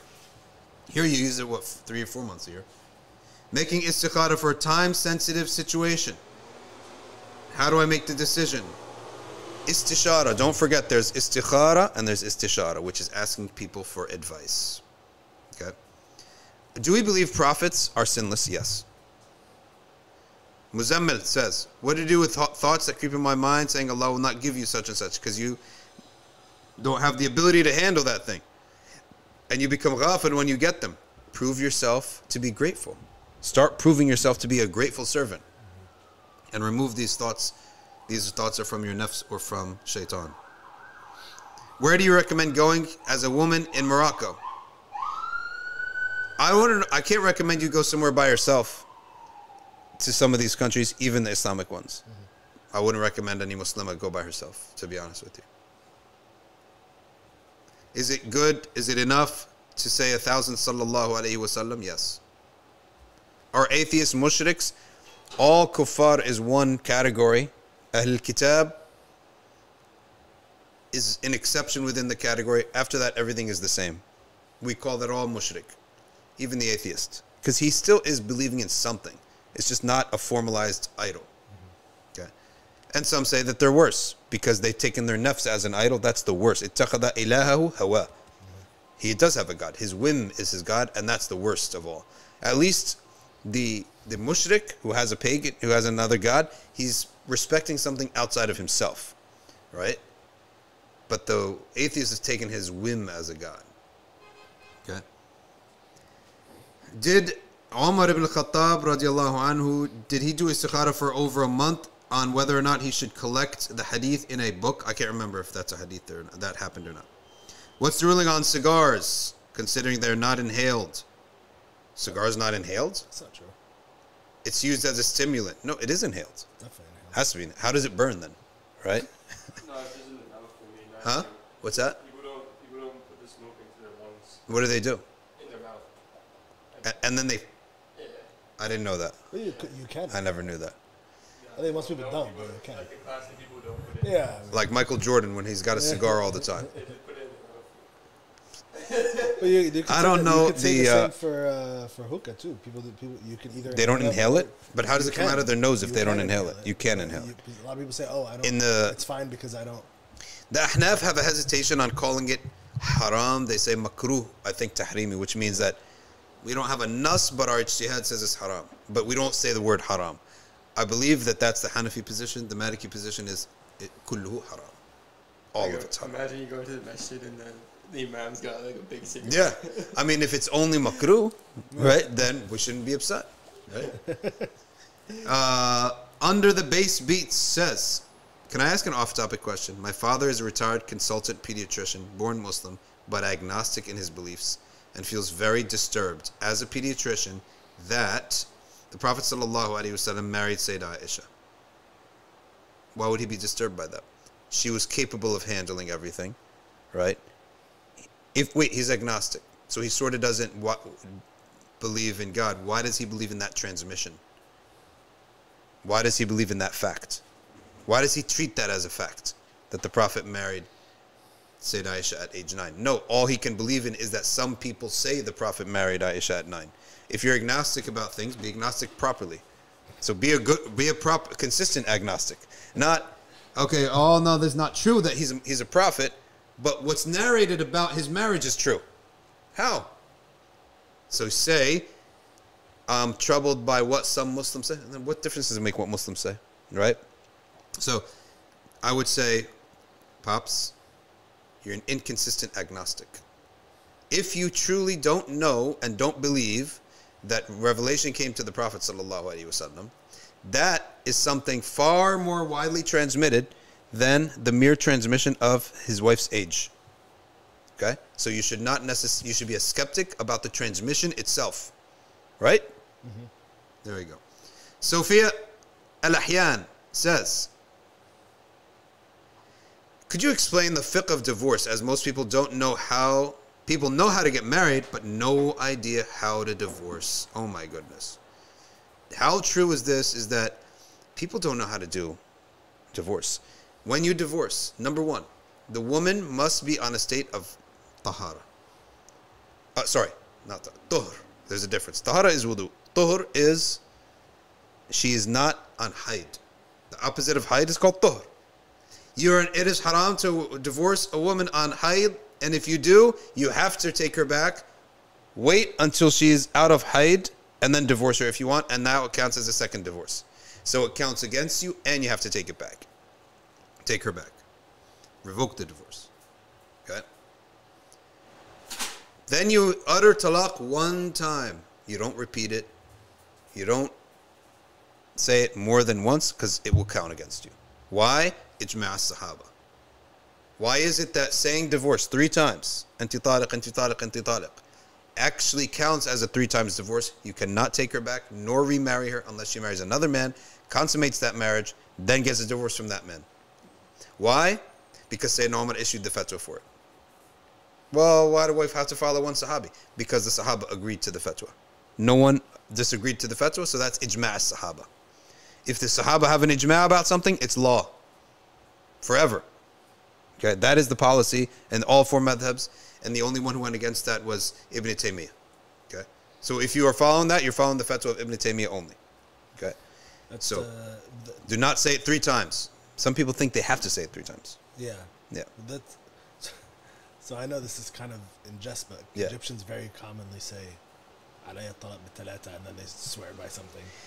Now, does that carry any weight? It counts. It does. If you they say it, they say it all the time. The Prophet ﷺ made another rule. They're all divorced. All those kids zina. If you say divorce in jest, it counts. The Prophet ﷺ said 3 things are, their joking is serious, is law. Their joking is law. Okay? It's jad, which means it's serious. Hazluhunna jad. The joking in this matter is taken seriously, meaning it's applicable as law. Which means the first one is a marriage, second is divorce, third is freeing a slave. You cannot marry someone in a play. That's a real marriage. There's no joking in it, right? So if a man says, by Allah, I'm going to divorce my wife with 3-time divorce if you don't eat this egg. If I don't eat the egg, he's divorced. And I don't have no sin if I don't want to eat the egg, right? I'm not responsible for your divorce. So these people who say this and take it like as a joke, and it's happening all the time, okay, and they say it all the time, they've probably been divorced by now. All these marriages messed up. Does it count even if they don't know that that's a rule? It counts even if he doesn't know it's a rule. Because you entered into marriage willingly. So now for ignorance doesn't count for you. When you enter into something willingly, ignorance doesn't count. Oh, I went into the restaurant business. I never knew I could not sell khanzir. I know I can't eat it. And how many people do that? Yeah, a lot. They'll sell the haram. They say, we just don't eat it. Okay? But you willingly went into business. You studied the laws or the policies or the township, how to sign up for a business. But you didn't study Allah's law? You're guilty. Do you know it does a headache to set up a business account, to pay the taxes, to pay the lease? You negotiated the lease. You asked around, is the lease of this place, this storefront, fair? Is this a fair price? So you have knowledge. You asked around the product. You asked how the customers are doing. You asked how to market the business. You did all that. As a Muslim, knowingly you're a Muslim. Okay? But you didn't ask Allah's law. You're guilty. You willingly got married. So you know how to pay a dowry, how to get an apartment, how to do everything that a husband needs to do. But you never studied Allah's law. You're guilty. So there's no excuse of jahd is not an excuse. Believe it or not. Very, very sad situation. Very sad situation. I'm telling, so many people come to me and say, so I divorced my wife in the sunnah, which is anti-talaq, anti-talaq, anti-talaq. Oh my goodness. You were not paying attention at Jum'ah. Right? That is, it's the opposite. You're not supposed to say that, or else it's a 3 times divorce. Ali Batali says, Ali Balatali, can you tell us about the 48 laws of karma? I have to look into that. Is that like a New Age thing? 48 laws of what? Karma? 48. Okay, so correction for the Hanafi. Makruh tahrimi. It is haram, but they don't want to say the word haram. It's haram by ijtihad, if I'm correct. All right, if I've understood Hazi 99 said correct. So does that make it sinful then? Sinful. Yeah. Nabila XHY says, would you be able to explain the 7 ahruf? 7 ahruf is very simple. It's not 7, it's 7 there, meaning just many. It is all of the dialects of the Arabs. Very simply. Quran came in the dialects of Quraysh. All the Arab tribes speak different dialects. Came in the language of Quraysh. Prophet ﷺ then asked Allah Ta'ala to bring it in the other languages when he saw them hesitating. Like if a New Yorker goes to California, is he going to get far in convincing people to do stuff? No. He's got to speak if a New Yorker went to Texas, right? They hate New Yorkers, right? They're rivalry. So likewise, people had rivalry with Quraysh, right? So the dialect of Quraysh is set easily with them. So the Prophet asked Allah for the Quran to be revealed in the other dialects, and then it was revealed in this one dialect, and the second dialect, then all the dialects. So whenever the Prophet recited the Quran to a tribe, he recited it with their dialect exactly. And he spoke to them, he was inspired to speak to them with precisely their dialect. Nowadays when they recite in various recitations, are you allowed to mix the various dialects? It wouldn't invalidate your salah if you recited one verse in Hafs, one verse in Warsh, but it's not the way to do it. Yeah. Yeah. But it's fine if you did. You know that I didn't realize this, that I gave a talk in San Jose, California one time. Sheikh Abdullah bin Hamid Ali was there out of just to respect my being a guest there. And then when it was question time, they're all staring at me, right? Like afraid. So I was like, I guess the talk wasn't good because they're not engaged, right? I mean, no one was leaving, but no one's engaged. So either I was crystal clear about everything or I didn't bring up an engaging issue. Yeah. So I said to Sheikh Abdullah after, what's up with the audience here? He said, no, I think you came out, and the way that you guys talk on the East Coast is like really strong. I was going to say they were probably intimidated by it. It's like really definitive. Everything's definitive and things are exaggerated, right? Like say like something is quite nice. No, you say the best, right? Right? When like the British would be like quite nice, right? Yeah. Right? We would be like, oh, the best, right? Everything is with a bold marker, right? So they're pretty upset. Pretty like taken aback. He said, that's my interpretation of things. All right, Abby says, or Nabila says, the ahruf, so that's a summary of the ahruf, that's all it is. Now, some of them were preserved and some weren't. When the Quraysh wrote the spelling, when the Sayyidina Uthman had the Quran written down with the spelling of Quraysh, That allowed some dialects to be preserved and some not. And then the recitations were codified by different scholars of the tabi'in and the tabi'in, okay, which would have been in their dialect, right? And the dialect of Quraysh is what we now call Warsh, and Nafi'. Nafi' is the Qari of Medina. So the Hafs is who then? Hafs is of Kufa. Oh. Hafs and Asim of Kufa, yeah. So that's what we more commonly... Yeah. And the Ahnaf took it. And because of the spread of Ahnaf is the spread of Hafs. That's interesting. Yeah. Muslima says, I won't go by myself to Morocco. All right, if you're going to go to there, I think you should go to see Fez and Marrakesh, and you should attend the Quran readings after Maghrib and Fajr. They're beautiful. Hajra says, making dua for plan A, but also preparing a backup. Does that mean we don't have certainty for plan B? I think so. I mean, I wouldn't make a backup, personally. Put it all there. But if it's a worldly matter, then yeah, have a backup plan.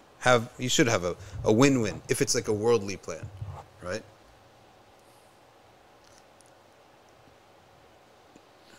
Speaking of Morocco, by the way, yeah, Imam al-Jazuli is buried in Marrakesh. Imam al-Jazuli, yes, he is. Yeah, I've heard that they do. I think Thursday night going into Friday. Every city has Majalis Thursday night of Salah on the Prophet sallallahu alaihi wasallam. Okay, but I heard they recite the entire Dalail al-Khairat at his tomb. Yeah. I don't know if that's coming across Morocco. All over Morocco, they're reading all of Dalail al-Khairat. Oh, okay, nice. Sophia al-Lahyan will be in Marrakesh in August, right? By the way, Ryan, why don't we advertise Sheikh Abdul Hakim Murad's program? When is it and what's the website?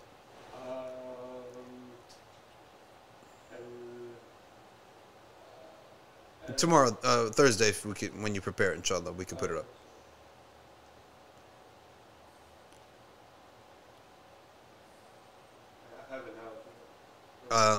Well, under base beat says, so what should I tell my dad? Should I tell him it's a difference of opinion rather than telling him that his being agnostic does not make sense? I think that showing him the inconsistencies of agnosticism is the right way to go. Showing him that you can't be agnostic on what you don't want to believe. I'm agnostic on responsibilities, things that make me responsible, do's and don'ts. But I'm not agnostic on things that I can use to argue against religion, right? And by the way, for the brother, what if there is a difference of opinion on this? He has to take it as it is.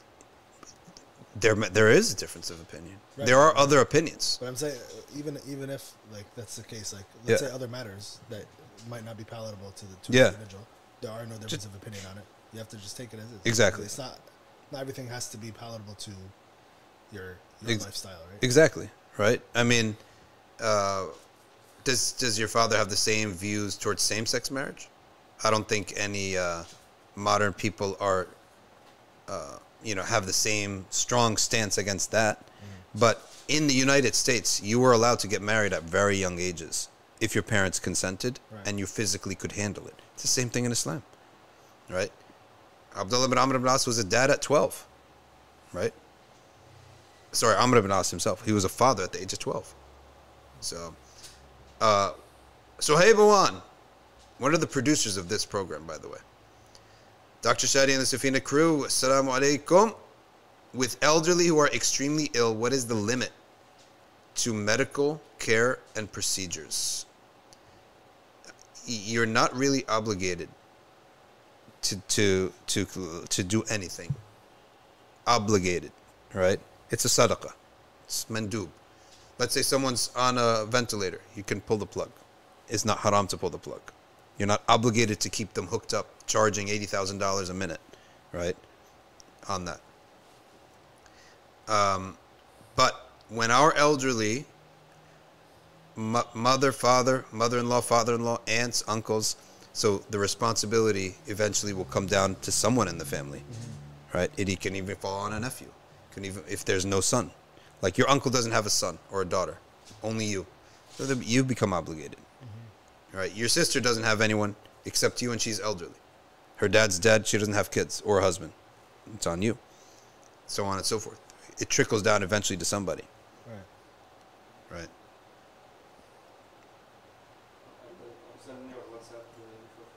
Okay. Sophia Al-Yaqeen says, please remind us the waiting period after the first or second divorce. So, he divorces her in a period of tuhur. She's not on menstruation. Haid. She gets one haid. She gets a second haid.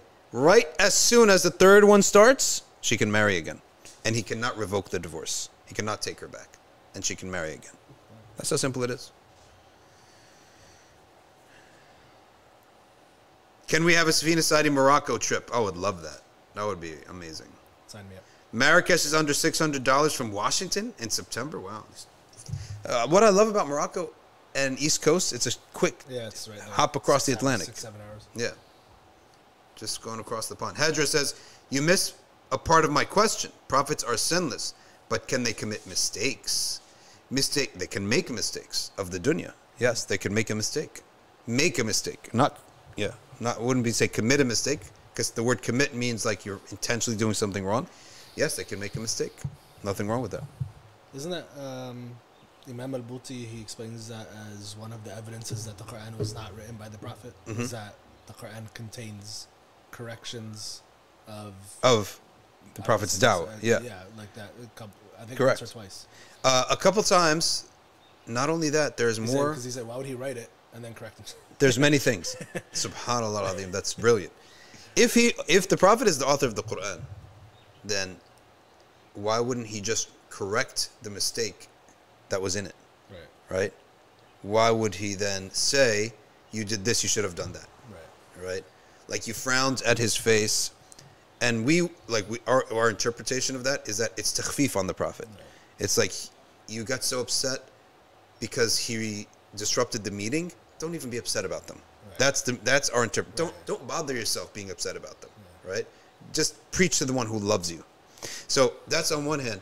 On the other hand, it does on the outside. It appears that it's a correction. So if he's the author, why wouldn't he just erase it? Right? And say, okay, from now on, that's not part of the surah anymore. How about the other one, which says Surah Al-Haqqa, right? If he has not revealed anything of this verse, okay, or he says what we don't want him to say, وَلَوْ تَقَوَّلْ عَلَيْنَا بَعْضَ الْأَقَاوِيلِ لَأَخَذْنَا مِنْهُ بِالْيَمِينِ ثُمَّ لَقَطَعْنَا مِنْهُ الْوَتِينَ فَمَا مِنْكُم مِنْ أَحَدٍ عَنْهُ حَاجِزِينَ. Amazing verse. It says, if he says something that we don't want him to say, if he makes up things, we would take him by the right hand, slit his throat, and none of you can stop it. Who would write this about himself? Right? Subhanallah al-Azim. And Allah Ta'ala does not speak like this except as a proof of prophethood. Not because the prophet, the honor that Allah has placed on the Messenger Sallallahu Alaihi Wasallam is beyond. That's why he's citing something that would never happen. Right? And speaking in a way that he would never speak to his Messenger Sallallahu Alaihi Wasallam. If he was to do that, which he would never do, right? Because it's literally impossible for a prophet to do such a thing, right? Because they have to be trustworthy, otherwise the whole message is undermined. So, if you're writing a book, and your enemies, al-Yahud, and the Mushrikeen, are watching, why would you say this about yourself? Set yourself up to be killed. Yeah, why would you say that about yourself? Well, we don't like what you say, so here we go. Montgomery Watt, he said an amazing thing. He said the real proof of the prophethood of Muhammad, and he never became Muslim, but he said, like, the real proof is that Aisha asked him, who is your most beloved wife? And he mentions another woman's name, right? He says, that's prophethood, right? Like, no man would ever do that, right? And knowing especially that Sayyidah Aisha, she gets angry, right? She has a temper. But another proof, if you love Khadija so much, why isn't she in the Quran? Why do you give a surah for Maryam? Why do you mention the mother of Musa? Why do you mention the wife of Abraham, the wife of Zachariah? Why do you mention all them? You never mention your own wife, except collectively. Ya nisa an-nabi lastunna ka'ahadin min an-nisa in ittaqaytun. Oh, wives of the Prophet, you're not like other women. If you have taqwa, you have double the reward. But if you have sins, you have double the punishment.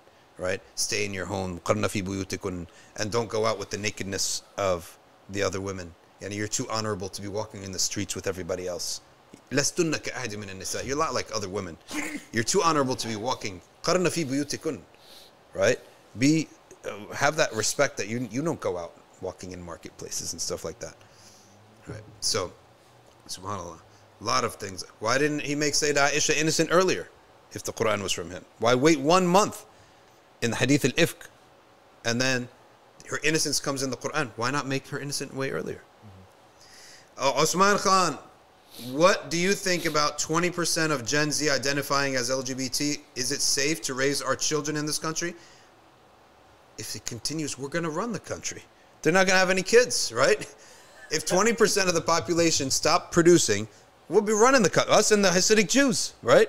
It's going to be us, Hasidic Jews, and Christians running the country. So maybe we should want the number to go up. Go up. Decrease your population even more, right? But is it safe in the country? Firstly, I think half of the identification is fashionability. It's just fashionable.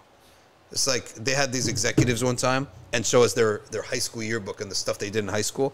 Like the one guy had a big fro like this. Another guy, he had like the long, ridiculous hippie hair and a crazy beard, right? And different stuff that they were doing, right? And you fast forward, in 50 years, you're going to have some executive at some company saying, yeah, back in the day when I identified as Z, right? It's just like a fashionable thing. All right, let's wrap up. It's almost 2 hours now. Sitting after Fajr till Ishraq, if we get up to change rooms or drink water, yes, you have nullified that reward. You have to stay in the same place. Okay. There's a charity in the UK called Stonewall. Oh, Muslims shouldn't...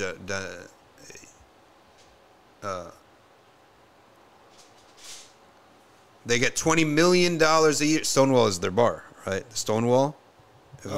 Isn't it? It's the origin. It's like the origin of the whole gay movement. I think it was called Stonewall Riots or something. Yeah, it's like the origin of massacre, I don't know yeah. but It's a LGBTQ charity. All we have is suhbah, but we have sakina. If you can transmit that to your kids, they'll never leave Islam. That's the summary of it. Once that person gets one ray of that nur into his heart, he'll never leave Islam, and he'll fight anything that takes away that nur. If the Quran is eternally preserved, how do we say only some of the ahruf are preserved? Not all the dialects have to be preserved for the Quran to be preserved. One is enough. One is if we lost all the masahif except for Hafs, and all the huffaz of the other recitations died, the Quran would still be preserved. Because what's added or subtracted is just literally nuances. And no law or doctrine is added or subtracted by the dialects with each other. What is wahdat al-wujud? It's wahdat al-shuhud is more accurate, is to see everything as a divine action. Everything is a divine act. Okay. Even the bad is something Allah permitted for wisdom. Anika, doesn't triple talaq fall under talaq al-bid'ah? It is talaq al-bid'ah. You're sinful for that. And it applies to you. Nimra, sitting after Fajr till Ishraq, we answered that question. She must have put it here when she lost hope in Instagram. Have you read Kitab al-Tawheed? Kitab al-Tawheed by Muhammad ibn Abdul Wahhab? I haven't read it because the places I go, they don't allow it in. No, but I did read it, right? Everything is shirk and bid'ah for him. And kufr. Even the Salafiyah don't teach it anymore. Like the Salafiyah who's got their head straight and become Hanabila, they don't even teach it anymore. Right? Why 7 ahruf revealed? Okay. At the same time of revelation. Reason being is so that the people who speak that dialect can feel that the Quran is speaking to them in their language as opposed to a foreign language or foreign dialect. Like I said, if you take someone from Brooklyn and you send him to Cambridge, England, to deliver a message, do you think he's going to get far? The accent's way off. If you take a guy from Cambridge and bring him to speak like that in Brooklyn, it won't be accepted, right?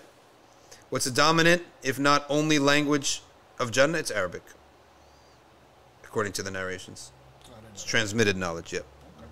Is there anything sunnah for not eating with the mouth open? Yes. Not disgusting the people around you. Will we still have our personalities and desires in Jannah? Yes, and the desires will be stronger too, because there's a lot more to do. So The desires will be times 70, the Prophet said. Okay. You will be yourself, and you will have a greater knowledge and a greater awareness, but you'll still be yourself. The Sayyidina Umar said, "Ama ana aquluna ya Rasulullah?" Qala bala. Do we still have our intellects, our own? Are we still ourselves? He said, yes. Okay. I have a pet turtle. Any hadiths about turtles? La. Why aren't we allowed to keep dogs?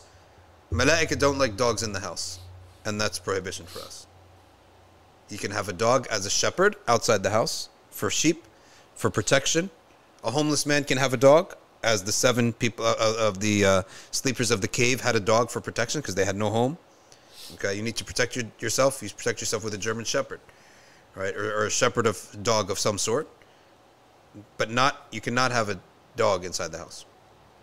Would it be sinful if you released an invasive species into the wild? Yes, you'd be sinful for the harm. Like the people who released their python got out in Florida, and now there's an epidemic. There's too many pythons in Florida, and they're rewarding people to just kill them. Too many pythons in Florida. Just to confirm, we are not allowed to make dua in salah during ruku' and sajda. In ruku' we don't make dua, nor recite Quran. Tasbih only. In sujood, we don't recite Quran, and we make tasbih and dua. The best place to make dua in salah is in sujood, and you can do it in your own language if you don't speak Arabic. The dua of the Quran, of course, you can recite, yes. How do we say that? This is nawafil or all salah. So you can do even in your own language in a fard? Yeah. Oh, okay. Dua if you don't speak Arabic. You can speak Arabic, you can't express yourself in Arabic. Right. Mara Blanco says, how do we make excellent tawbah when we've fallen off a good streak of obedience? You non-stop tawbah. You just keep making tawbah. The best of tawbah is the non-stop, that you refuse to go away. Qawm Lut are having children using other means. It's not going to be as much. I guarantee you it's not as much. Not as much. And no person will really tolerate a kid unless it's their kid. Right? And if it's his step-kid, 75% tolerance. If it's a complete adopted kid, at some point you're just going to, you can easily give up on them. Like, okay, you're 18, now leave. Right? By the way, there's no live stream tomorrow. I'm going under the knife. Make dua. Having surgery tomorrow. Major surgery? It's not major. It's minor, alhamdulillah. But and Thursday's up for grabs too. But wouldn't having plan B be doubting Allah's plan? It depends on the situation. But not necessarily. But if you feel that having plan B is doubting, is weakening my certainty, then don't have a plan B. Alhamdulillah, today we covered a lot of the Q&A because we didn't have a lot of Q&A yesterday, and we did a lot of Q&A, which I always love to do. Last question, is Warsh the recommended? Yes, according to Imam Malik, it is what the Prophet sallallahu alaihi wasallam had recited, and that is the recitation of Quraysh, therefore being mandub. Okay. Who is malaika? Malaika is the plural for angels. Malaika is the plural for angels. If there was an android, could you marry one? The answer is you cannot marry robots in Islam. Okay. Not only that, you're wasting your emotions even if you speak about, like what we talked about before, talking to the robot as if it's an animate object. Your aql should say stop, because it's a reflection of data. That's all it is. It's nothing else. قولوا قولي هذا وأستغفر الله لي ولكم سبحانك اللهم وبحمدك نشهد أن لا إله إلا أنت نستغفرك ونتوب إليك والعصر إن الإنسان لفي خسر إلا الذين آمنوا وعملوا الصالحات وتواصوا بالحق وتواصوا بالصبر والسلام عليكم ورحمة الله وبركاته.